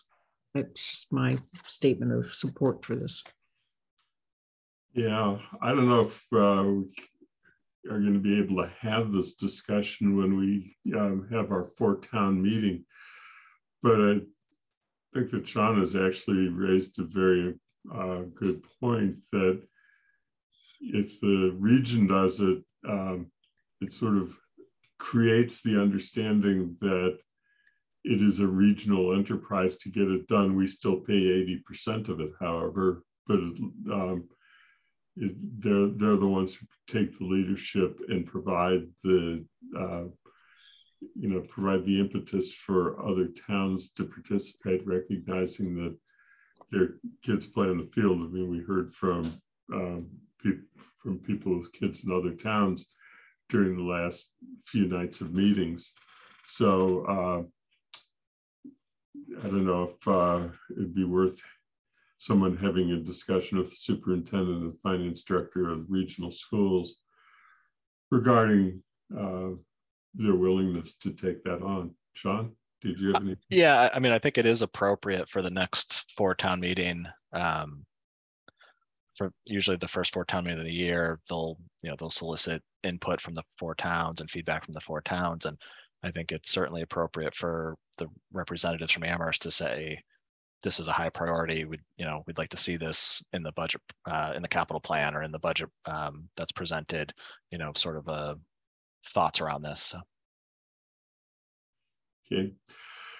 So where I think that we're at, and I'm doing this based upon the clock, is that we really need to talk about an additional meeting to come back to this. Lynn, I appreciate your taking the notes that you have, and by circulating that item, everybody will share in the notes, and then anybody from the committee can add to it. We will invite other counselors to also submit their suggestions and come back on another date, which we're going to fix at the end of the meeting, to complete the work on a consolidated draft. And to answer a question that Bob had raised earlier, I think it's just easier for a committee than an entire council to come up with a consolidated draft, which is why we do it the way we do it. But I wanted to at least pause for a few minutes, because we have a couple of people from the Anna and Mandy Jo who are here to make a presentation and answer questions about the real estate transfer fee, as it's been called.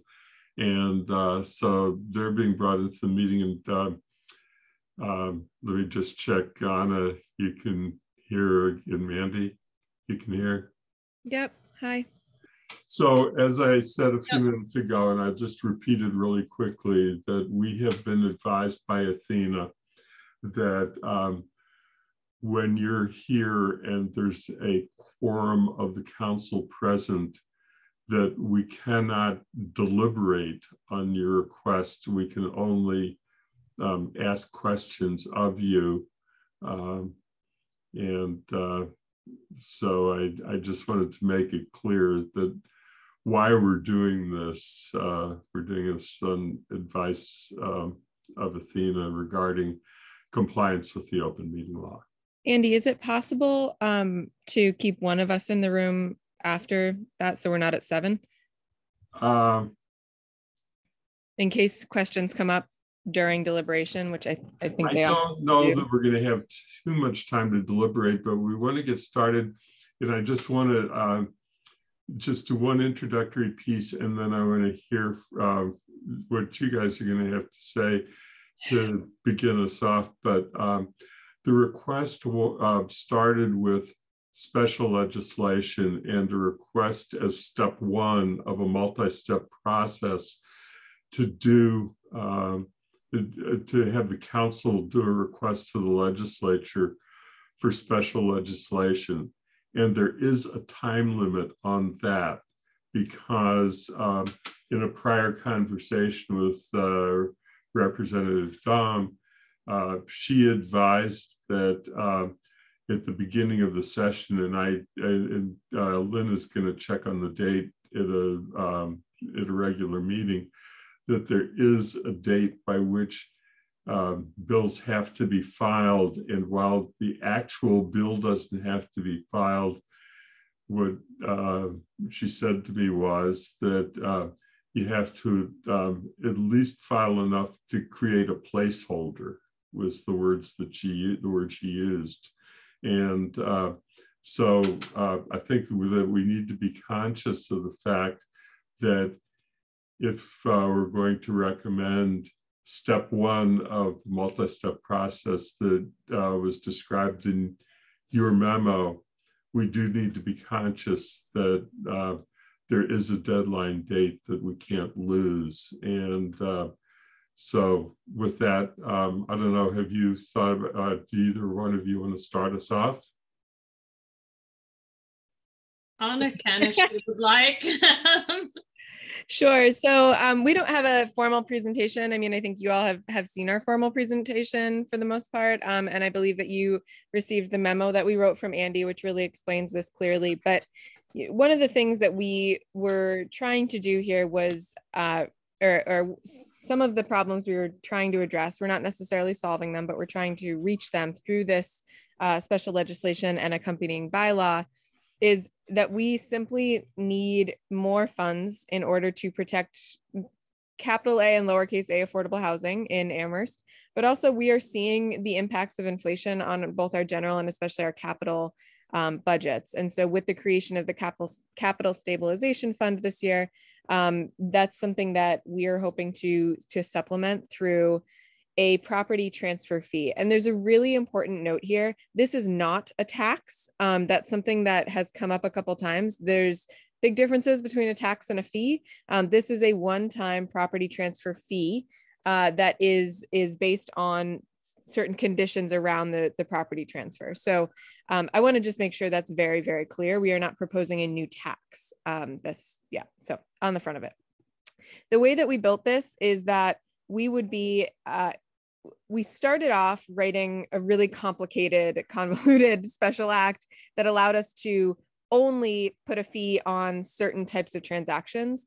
And what we realized was that in order to get this through the legislature and in order to have flexibility to adjust this based on the needs of the town, what would make more sense is for us to propose a special act allowing the town to impose a 2% property transfer fee on a blanket fee that is then governed by bylaw. So the transfer fee special act has many, many exemptions that we would then write a bylaw specifying what those were, right? So no one is planning to do a 2% fee on all property transfers. what the bylaw, and we included some sample in our memo, we included some sample, a sample bylaw, right, that we would have to obviously write and pass, but it would be, you know, homes on a 2% fee payable by both the buyer and the seller on 200% of the average property price.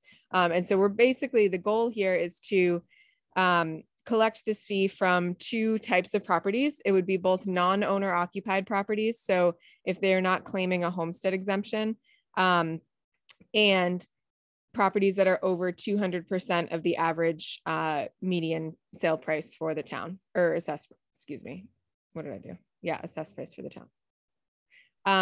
So that's the general gist of it. And those funds would then be similar to the way that reparations has built their fund up. We would have the first, I believe it's 500,000 goes to, Mandy, am I right there? Sorry. We proposed 250. It's one of the things that needs a discussion. Yeah, so one of the things that we anticipate having a discussion on is the amount that would go to the Affordable Housing Trust. In our initial legislation, we pitched 250. That was based on looking at what they have requested from CPA in the past and sort of trying to divvy that up a little bit. And then the rest would be split between the general operating fund and the capital stabilization improvement fund. And so our back of the napkin math, just to give you an idea of the impact of this, for 2021, this would have been about 1.4 million, over 1.4 million. So that would be, you know, 33,000, these are rough, 33,000 from homes that are over 200% average assessed, and about 1.4 from non-owner occupied properties. So that's the general overview. Mandy, if you have anything to add. I apologize, y'all. I got my booster yesterday and I'm still a little bit coming out of that fog. So bear with me, please, today. Mandy, I don't know if you have anything to add. Yeah, I would add a couple things. We say up to 2% in the bylaw. The bylaw is very general because the special act would be very general because it's easier to change a bylaw if the special act goes through. I think the things that would need to be discussed are that percentage. 2% seems to be where most towns that file these fall. Some fall earlier, lower, not too many go higher. And then where the money would go, because once that's in the special act, we believe that, in talks with Senator Comerford and Rep. Dom, we need to put somewhere that the money's going. And so once it's in the special act, it can't really be changed. We've proposed this split that Anna talked about, with some ability to deal with that split and adjust that, at least as to anything remaining above the AMAHT portion. We picked a number for AMAHT. We have heard that it might not be enough. It might not be liked. We just picked a number to start with. We will be talking to the Housing Trust on Thursday to get their ideas of this special act. So we're on their agenda for Thursday. And then the other thing is those items that are exempt no matter what. So we've tried to say, let's put as much into the bylaw as possible, but section 2 says these items, these transfers have to be exempt. No matter what, if the special act passes, these have to be the ones in there. So getting that list right, making sure that that list includes only those we would never want to to charge that fee for, never have that transfer fee on, is also important. So I think that's all I really want to say at this point. Okay, I have a bunch of questions, but as usual, I look to other members of the committee first and try not to lead with my own questions. So I see 3 hands up, and Kathy, you were first. So if you think of possible unintended consequences as opposed to hope for consequences, which is no one gets hurt very much. It's some wealthy property taxes that pay a bit more when the property moves. Does this stop any interest in multiple unit housing? Because once you have it, you would, these are in the $10 to $12 million, whatever we would assess them at. Once you have it, you're never going to be able to sell it to somebody else. So does it make it of less interest to build that kind of unit, multi-unit, multi-tenant housing in Amherst? Not that we have a lot of land left to build it on, but potentially. So that's one question. The who's exempt, Mandy? I think that's an important category. So how would you treat farms, on the list? And we don't have Texas kind of farms. We just have little farms. How would you treat, I could go through a list. Churches don't sell themselves very often, but, pretty low income. So I have does it halt the liquidity of the housing market to be able to move? On the positive side, does flipping houses become more expensive? So you're less likely to see flips. You're encouraging longer term residents, that if you're going to live in the house, if you're going to buy into Amherst, you're here to stay. So I have a kind of what's the dynamic, and is there a way of knowing that, not just speculating? Have we seen places that have done this with a before and after? So I will stop there, because my biggest concern on these kinds of things is you can't really calibrate them by it's not like an income tax where we can just target it for the highest income folks, but it could have some unintended consequences. I'm stopping.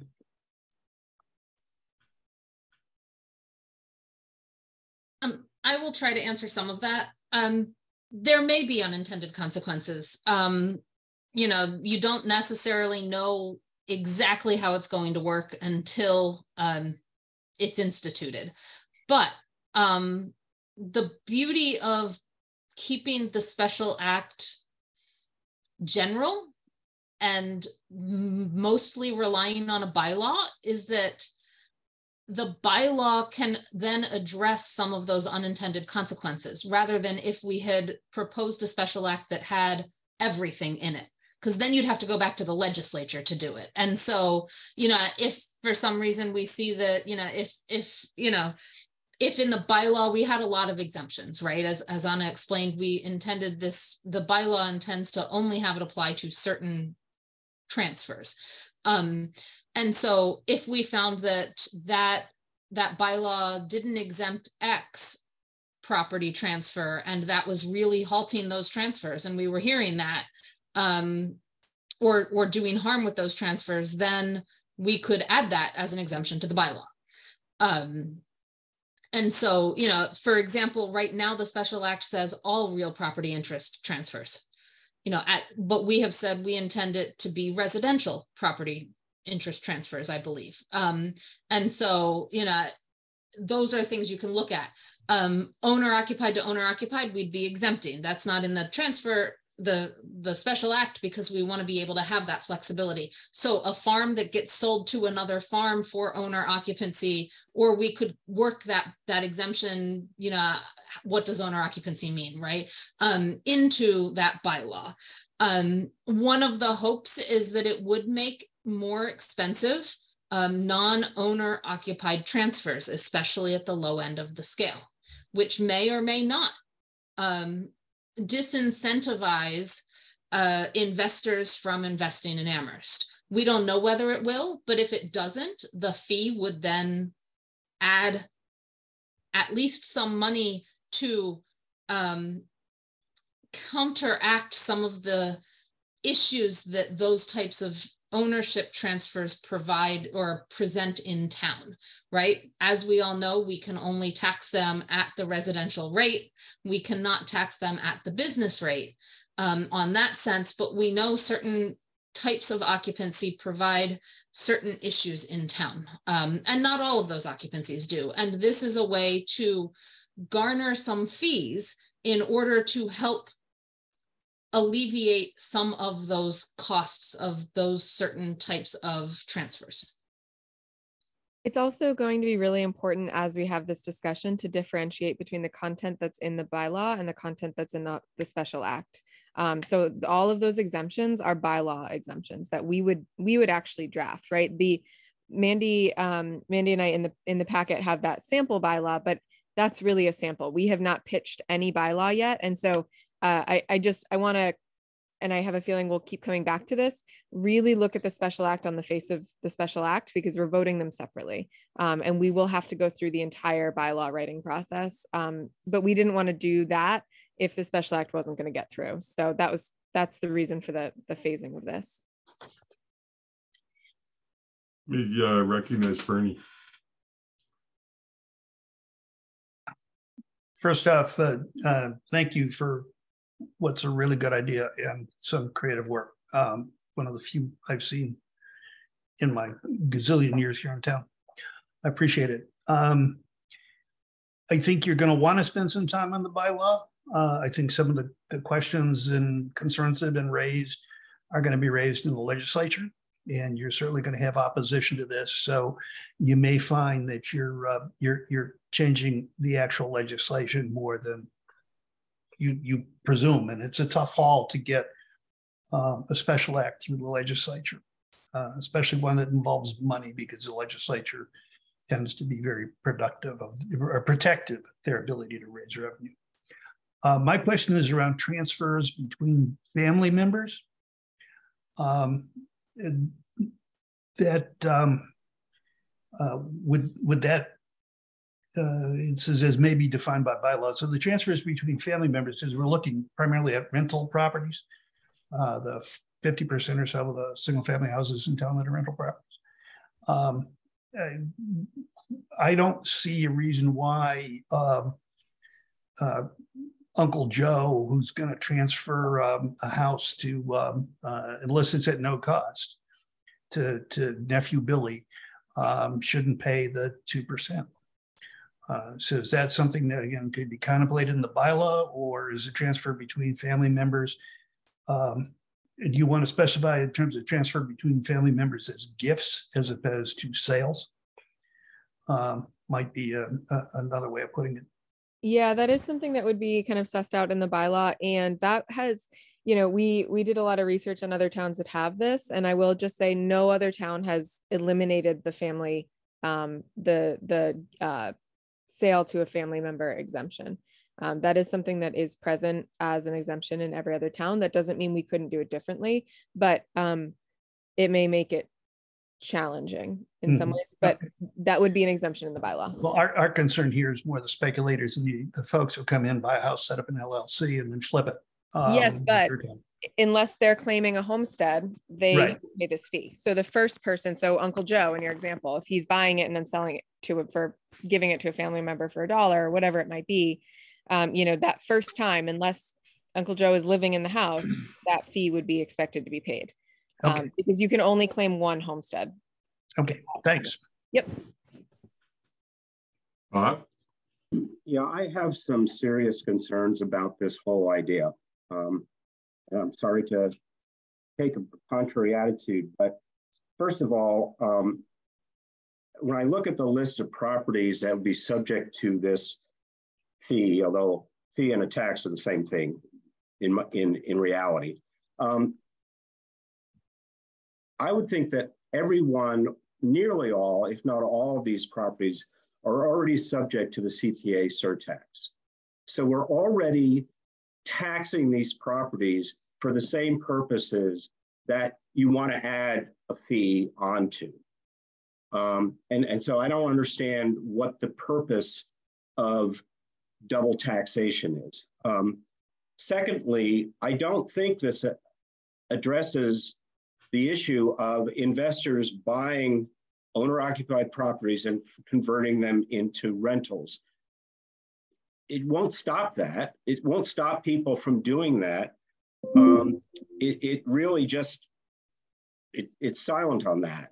The third thing is, if there's an investor that owns a property, a rental property, and you put any fees on that investor, that landlord, they're going to pass those fees on to the renters. They're not going to pay them out of their pocket.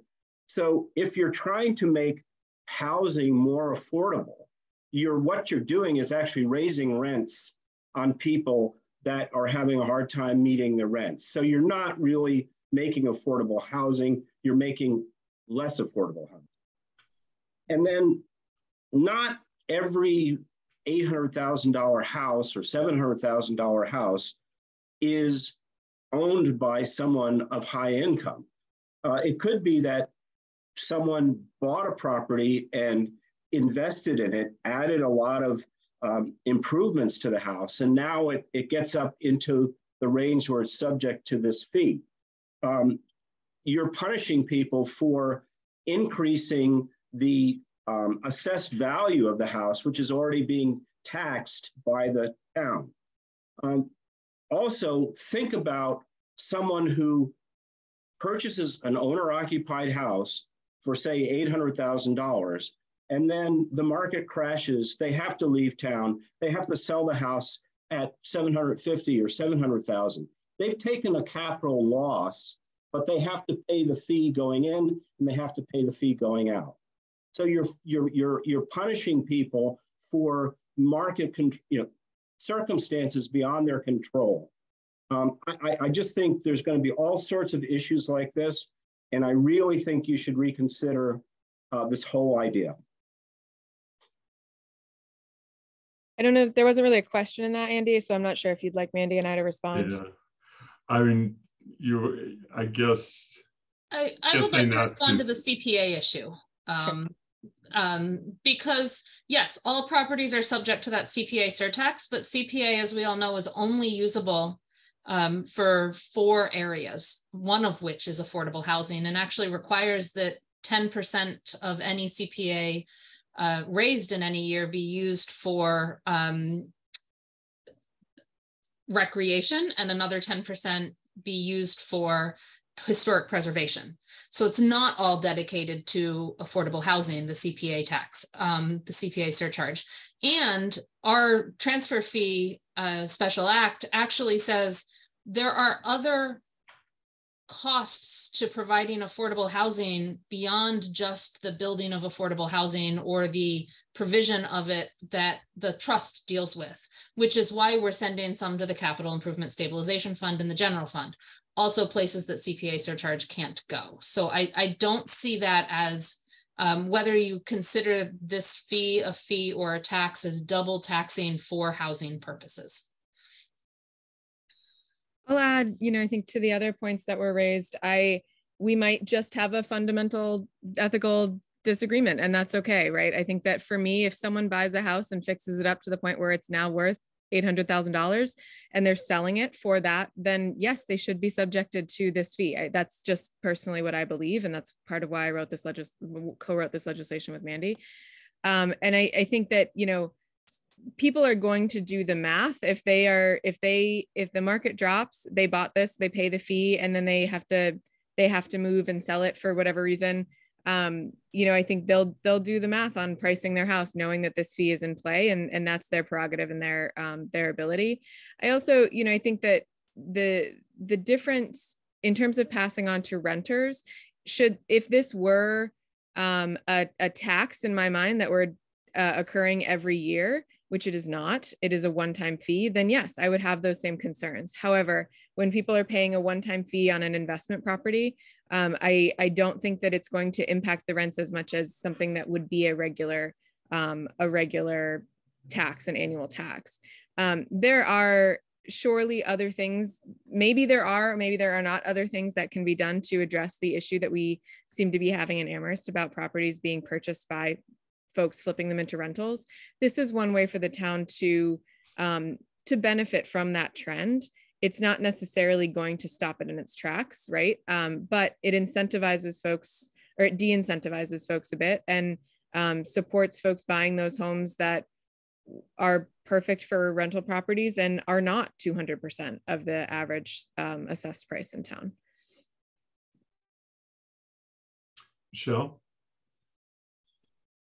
Thank you. I'm a little scattered because I picked up Alex and came back in the middle of this whole meeting, so bear with me here. So I really, really like the structure of this in terms of having the legislation on its own and then the bylaw having flexibility where it can be amended. One of the questions I have, or just I guess to put out as a consideration, is in terms of the split. It sounded like, I think I heard Mandy say, and I think I heard or read in the memo that you have to choose how the fee money that you collect will be used in the legislation, and that's sort of the part that you can't amend at a later time.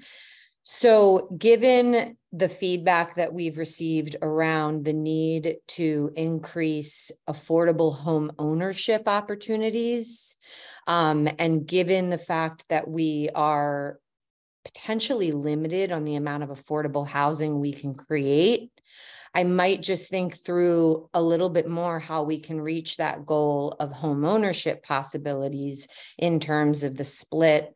And I'm not sure how that would work, if it's another type of stabilization fund, or if it's something else, or if it could come out of the one that you already are currently proposing, but just to think about that split. The other piece, a question about the homestead declaration. My memory of the homestead declaration is it's something that you have to sort of, most lawyers will just do it, right? It's not something you necessarily have to ask for it to be done, but I just would, is that sort of the indicator that it's an owner occupied? And if that isn't claimed for some reason, how do we look at that? And then lastly, I have a similar concern to Bob. I looked, sort of at other communities that are doing this, and I really honestly think this is just a potential home run for our community. But the unintended consequences in terms of, like we've heard with the rental registration fees, where those are going to get passed on to the tenant. And that is something that we sort of hear reoccurring. And so my concern here is we have a lot of non-owner occupied rentals in this community. And I don't feel as bad for the ones that are like out of towners, but the ones that actually are part of our community. My concern, and I feel bad. I mean, as Bob indicated, I think it's the renter that's going to end up really paying the price. And so is that inadvertently creating an unintended consequence? So I think, and then just one final thought is with home rule petitions, we can do local approval by having a vote of the town council or by going out to the town and having a town-wide vote. I'm not suggesting that we should have a town-wide vote to get local approval here, but I am wondering what you've thought in terms of receiving public input on this prior to potentially filing it. So there's my, that's all I got right now. Thank you. I'm gonna have to cut off the time in a few minutes. Anna, do you have responses? I have a quick one just to one of them that I have the answer ready to go for, which is the home ownership element. I hear you, and it's something Mandy and I are meeting with the Affordable Housing Trust on Thursday, but ultimately it's their decision. So the money goes to the trust, and how they choose to allocate it is up to them. So we have made clear that we are hoping that they will start to consider using some funding for something like down payment assistance grants or things like that. But ultimately it's, they are the body that is responsible for promoting and protecting affordable housing in Amherst. And so we don't want to overstep them by dictating how the funds can be used, and we can't overstep them. It's legally their right. So if I could just respond, no, that wasn't my suggestion. I totally understand that piece. My suggestion was more along the lines of, is that the split you want? So do you want that much to go to the afford? Yeah, that was, I totally agree with you. And we're open to that. That's the other thing we're going to talk about with them on Thursday. We're open to that number being adjusted. Again, I mentioned at the beginning, 250 was just pulled kind of from sort of looking at their CPA requests over the years and taking half of it basically. And so that was Makes sense. Yeah. So the other thing I would add is we were very cognizant that the AMAHT, the trust, has limits on what it can use its money for, especially as to affordable, up to certain AMIs, only for big A affordable, and all of that. And so one of our thoughts in throwing to a general fund is that would then allow some of this other money to potentially be used for that little A affordable, those higher sort of moderate income needs that we know are there through different types of contracting provisions, potentially. And that's why by bylaw, so it could say allocated to the general fund to be used for X, Y, or Z too. It doesn't have to be just the general fund. That would show up in a bylaw, but that was also a reason that it might look a little lower than you'd like for the trust. But we were cognizant that in our market, you might need to use those funds to get affordable housing at levels the trust can't actually use those funds for. Okay, Kathy? Okay, I also feel like we should be ending this. So I'm going to try to, now that this has come back around from my first having the hooray reaction, as you remember when you proposed it, I've heard from a few people. So I want to formulate some of the questions and even the helping people buy. I just saw the CPA document on allocations they provided and the funds unspent. And one of them that seems to be completely unspent is first-time home buyers. This is not that easy to do in our market. Even if you want big A or little A, Mandy. So the general comment is this starts to get packaged, and I want to get into Bob's comments on, because he was addressing the unintended consequences. I'm worried maybe this boomerangs on us. I want to think that through, but I wouldn't overpromise on what this can do on the housing side. I think if it generates money, we have plenty of uses for the money, but I wouldn't want to overpromise that suddenly, $800,000, $600,000, $400,000 houses somehow are for, because we can't really administer things the way Wayfarers or some of these others can. So that would be the caution just on the why this is a good idea, to leave those purposes the way you did. So how do we, if I formulate questions, and I'd love a list of the towns that have done this, you probably already got this in your memo, and whether I can see whether any of them have had it in place for a decade, for example. And if you've got that, just if you can link me to it, that would be great. Because I'd like to know how it has worked once they put it in the marketplace. And Bob's the last piece is Bob's, we are unusual because so much of our houses are rentals. So it may have been less disruptive to renters in communities that mainly had home ownership, as opposed to what we've got, where we've got a lot of people. So just getting some links to other things I can either read, and I will send you my questions. Happy to do that, Kathy. Really briefly, many of the places that have done this have extremely high rental populations as well, which is why they've done it. Okay, thanks. Cambridge and yeah. Yeah, Sean, and then I have a few questions, then we're going to close it. This is really quick, and I apologize if it's already in the document. If there are any purposes for the funds that would stay with the town that are sort of borderline, whether the town can currently legally do it, anything that would potentially fall in the anti-aid amendment world, then you might want to explicitly include them in the special legislation so they're approved and authorized on the front end. Again, I'm not sure what those purposes might be, but again, if there's anything you're thinking would come out of the capital stabilization fund as opposed to the housing trust, you might want to just list them in the special legislation. Thank you. Thank you. Yeah, I had a series of questions. Kathy's asked one of them, which is other towns that have done that. And it's obviously, I'm looking for Massachusetts communities that have done this.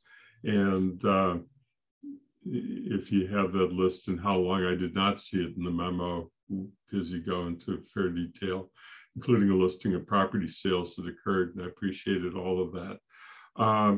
So that was one thing that I would be looking for. Just a couple of other things. We did get a fairly comprehensive email from, actually two, from an attorney who practices elder law and has been in Amherst for a long time. And I know he's been in Amherst for a long time because when I was appointed to the original Finance Committee, I filled the vacancy that was created by his departure from the Finance Committee. And that was probably 15, 20 years ago. So, but in any event, he raised a number of questions that I don't know if you recall his email. It was sent to the entire council, but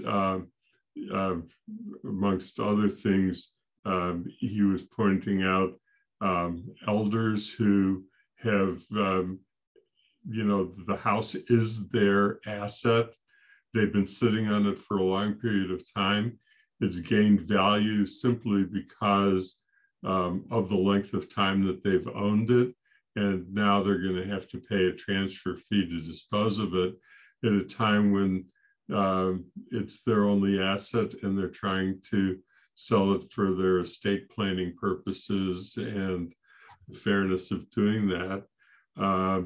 There were questions about whether it would encourage rental properties to become LLCs more readily, because then you could sell the LLC and avoid the transfer tax because you're not transferring the property. The property stays in the ownership of the LLC and you're selling the LLC.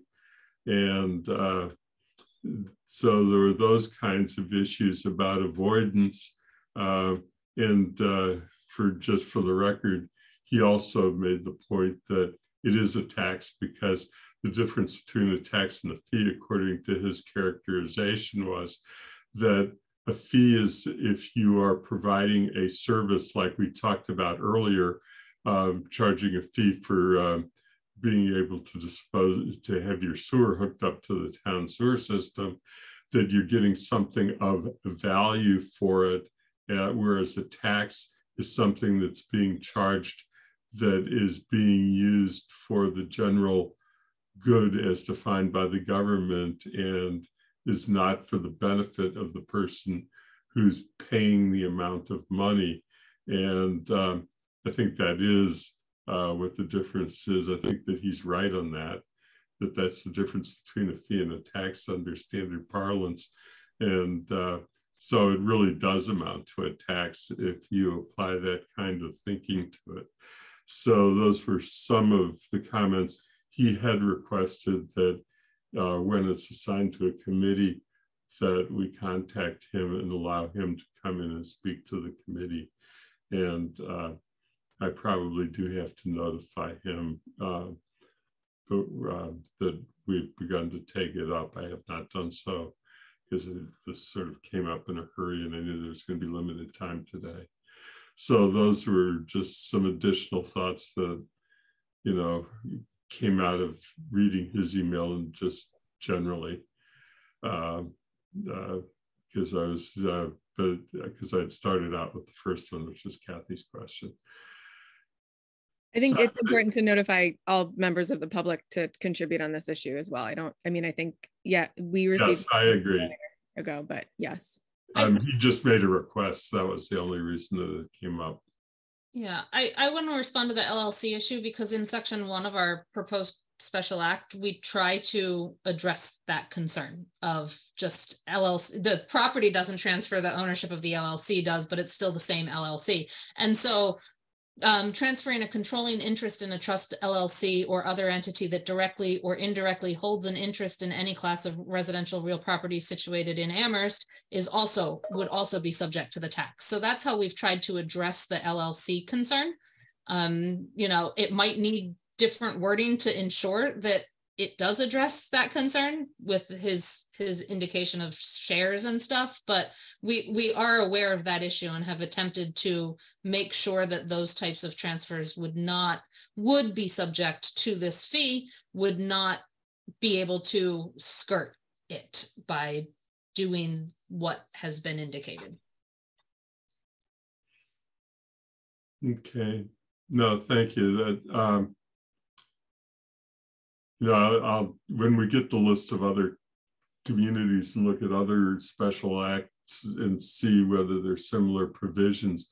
If anytime you take a special act of this type and you're adding something that's new that the legislature has not dealt with before, it's going to immediately tweak a higher level of scrutiny. And we all know from ranked choice voting that getting special acts through the legislature is never an easy or certain process. Which is why I think that we really need to work with you if we're going to do this to get something back to the council so the council can get the request to Mindy. And I think that, which gets us to the last item, you don't have to leave because I'm going to be real quick about this. We have several members of the committee who've I actually do have to leave, so thank you so much. Okay, if you got to go, that's fine. We do need to schedule the next meeting, and it needs to fit in with when we can finish out the guidelines, and it needs to also recognize the timelines of this particular matter. And I don't want to try and set the date with so many people who are not here. So I'll work with Athena or just directly send out a poll to come up with dates, trying to stick with consistent times where we have met, and based upon experience with some of Athena's prior polls. I want to tie that to several things. Lynn's conversation that she's going to have with our legislators about filing deadlines and when we would need to act on this, if we're going to act on it for the next legislative session, and when we intend to get the guidelines back to the council and set the deadline date for council comments to the committee so that they come in advance of our next meeting. And I guess my last suggestion would be that maybe working with Kathy, since one of us taking the lead, so we're not acting as a subcommittee, but one commenting on the other's work, to try and do a first draft of changes to address these issues so that we have a real working piece that we can do at the next meeting. And Andy, you're talking about guidelines now. That's guidelines. So I think that's what I would suggest as far as steps forward. I don't know if there are any comments. I was just trying to be quick about it and proposing a plan. Just a quick, what Lynn just did makes it extremely easy to do some quick inserts, once we see whether there are a bunch of other comments that we're getting from counselors. So are you going to set a deadline that anyone has to send? So Pam Rooney sent, but anyone who has any comments on the existing things, get them to us by, today is Tuesday, by Friday afternoon, so that we could then do a marked up version? That is the intention, to set a deadline, absolutely. And, it ties to our meeting date, and our meeting date will tie in the end to what Lynn, Anna's chair and vice chair, advised us is the date we should be getting this back to the council. We had an original plan this is not like the legislature's deadline. There's a little bit more flexibility in it than the legislature is going to give us. So, anything else? Lynn? I'm just going to suggest that we quickly ask people whether we could meet next Tuesday, and then we at least know whether we have any option with this group for next Tuesday at 3. Well, we can ask that question of the people who are here. We have so many people who. No, there's nobody missing from the committee, Andy. Except Matt, I guess. Well, just Matt. Matt. True. I mean, I think that helps set a date so that Friday close of business. And I'm ready to send it off, but I need to know are the comments coming back to Kathy or to you, Andy? Let's just have, let me see. Can everybody indicate either by raising their hand or using the raised hand function as to whether they could do next Tuesday? So, and Sean said, okay with you if we did that? Yep. Yep. And Bernie? Yep, that's fine. He had his hand up. Okay, now his hand's up. So, okay, why don't I just send something to Matt, let him know what was going on. I'll do that tonight. But I think we'll probably go with Tuesday nonetheless, and 3 o'clock. And so go ahead and make it Friday as far as the deadline date. And I'll leave it to Kathy to make the decision as to whether you want to come to you or to me. Well, I saw Pam send them to you with a copy to me, which is a really efficient way. So it's in, it's CC to me. So if you tell people the deadline is end of the day, Friday the 9th, and then you and I can just talk after this. If you want me to take a shot at what Lynn has already done, once these others come in, I'm happy to. I can do it over the weekend. Okay, well, thank you. I really appreciate that, because I was wondering if it might be good after I've spent so many hours on this, if you giving a fresh look at the guidelines this time around. It's supposed to me it might be good. Michelle? I just really want to thank you, Andy, for all the work that you've put into this and everybody who's contributed. It's really, it's an incredible document, and I appreciate the time that you've spent on it and the thought that you've given to it. So thank you. Well, thank you. Alicia?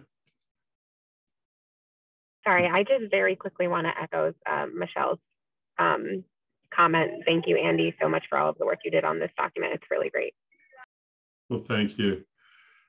And hopefully we'll all work together and get it through and have a real, and so Kathy, if you change your mind, let me know, but otherwise we'll switch roles this time. But because we don't want to be a subcommittee, somebody has to be taking responsibility for the draft and can consult, but has to be the responsible party. I just sent out the email with my document attached to, I need to send it to the finance committee people too. Sorry, I'll do that. Okay, so with that, anything else that people want to raise is not unanticipated. Otherwise, I'm going to declare us adjourned. All right, then I think we are adjourned. Bye, everyone. It's 5:30. Thank you. Thank you. Thank you.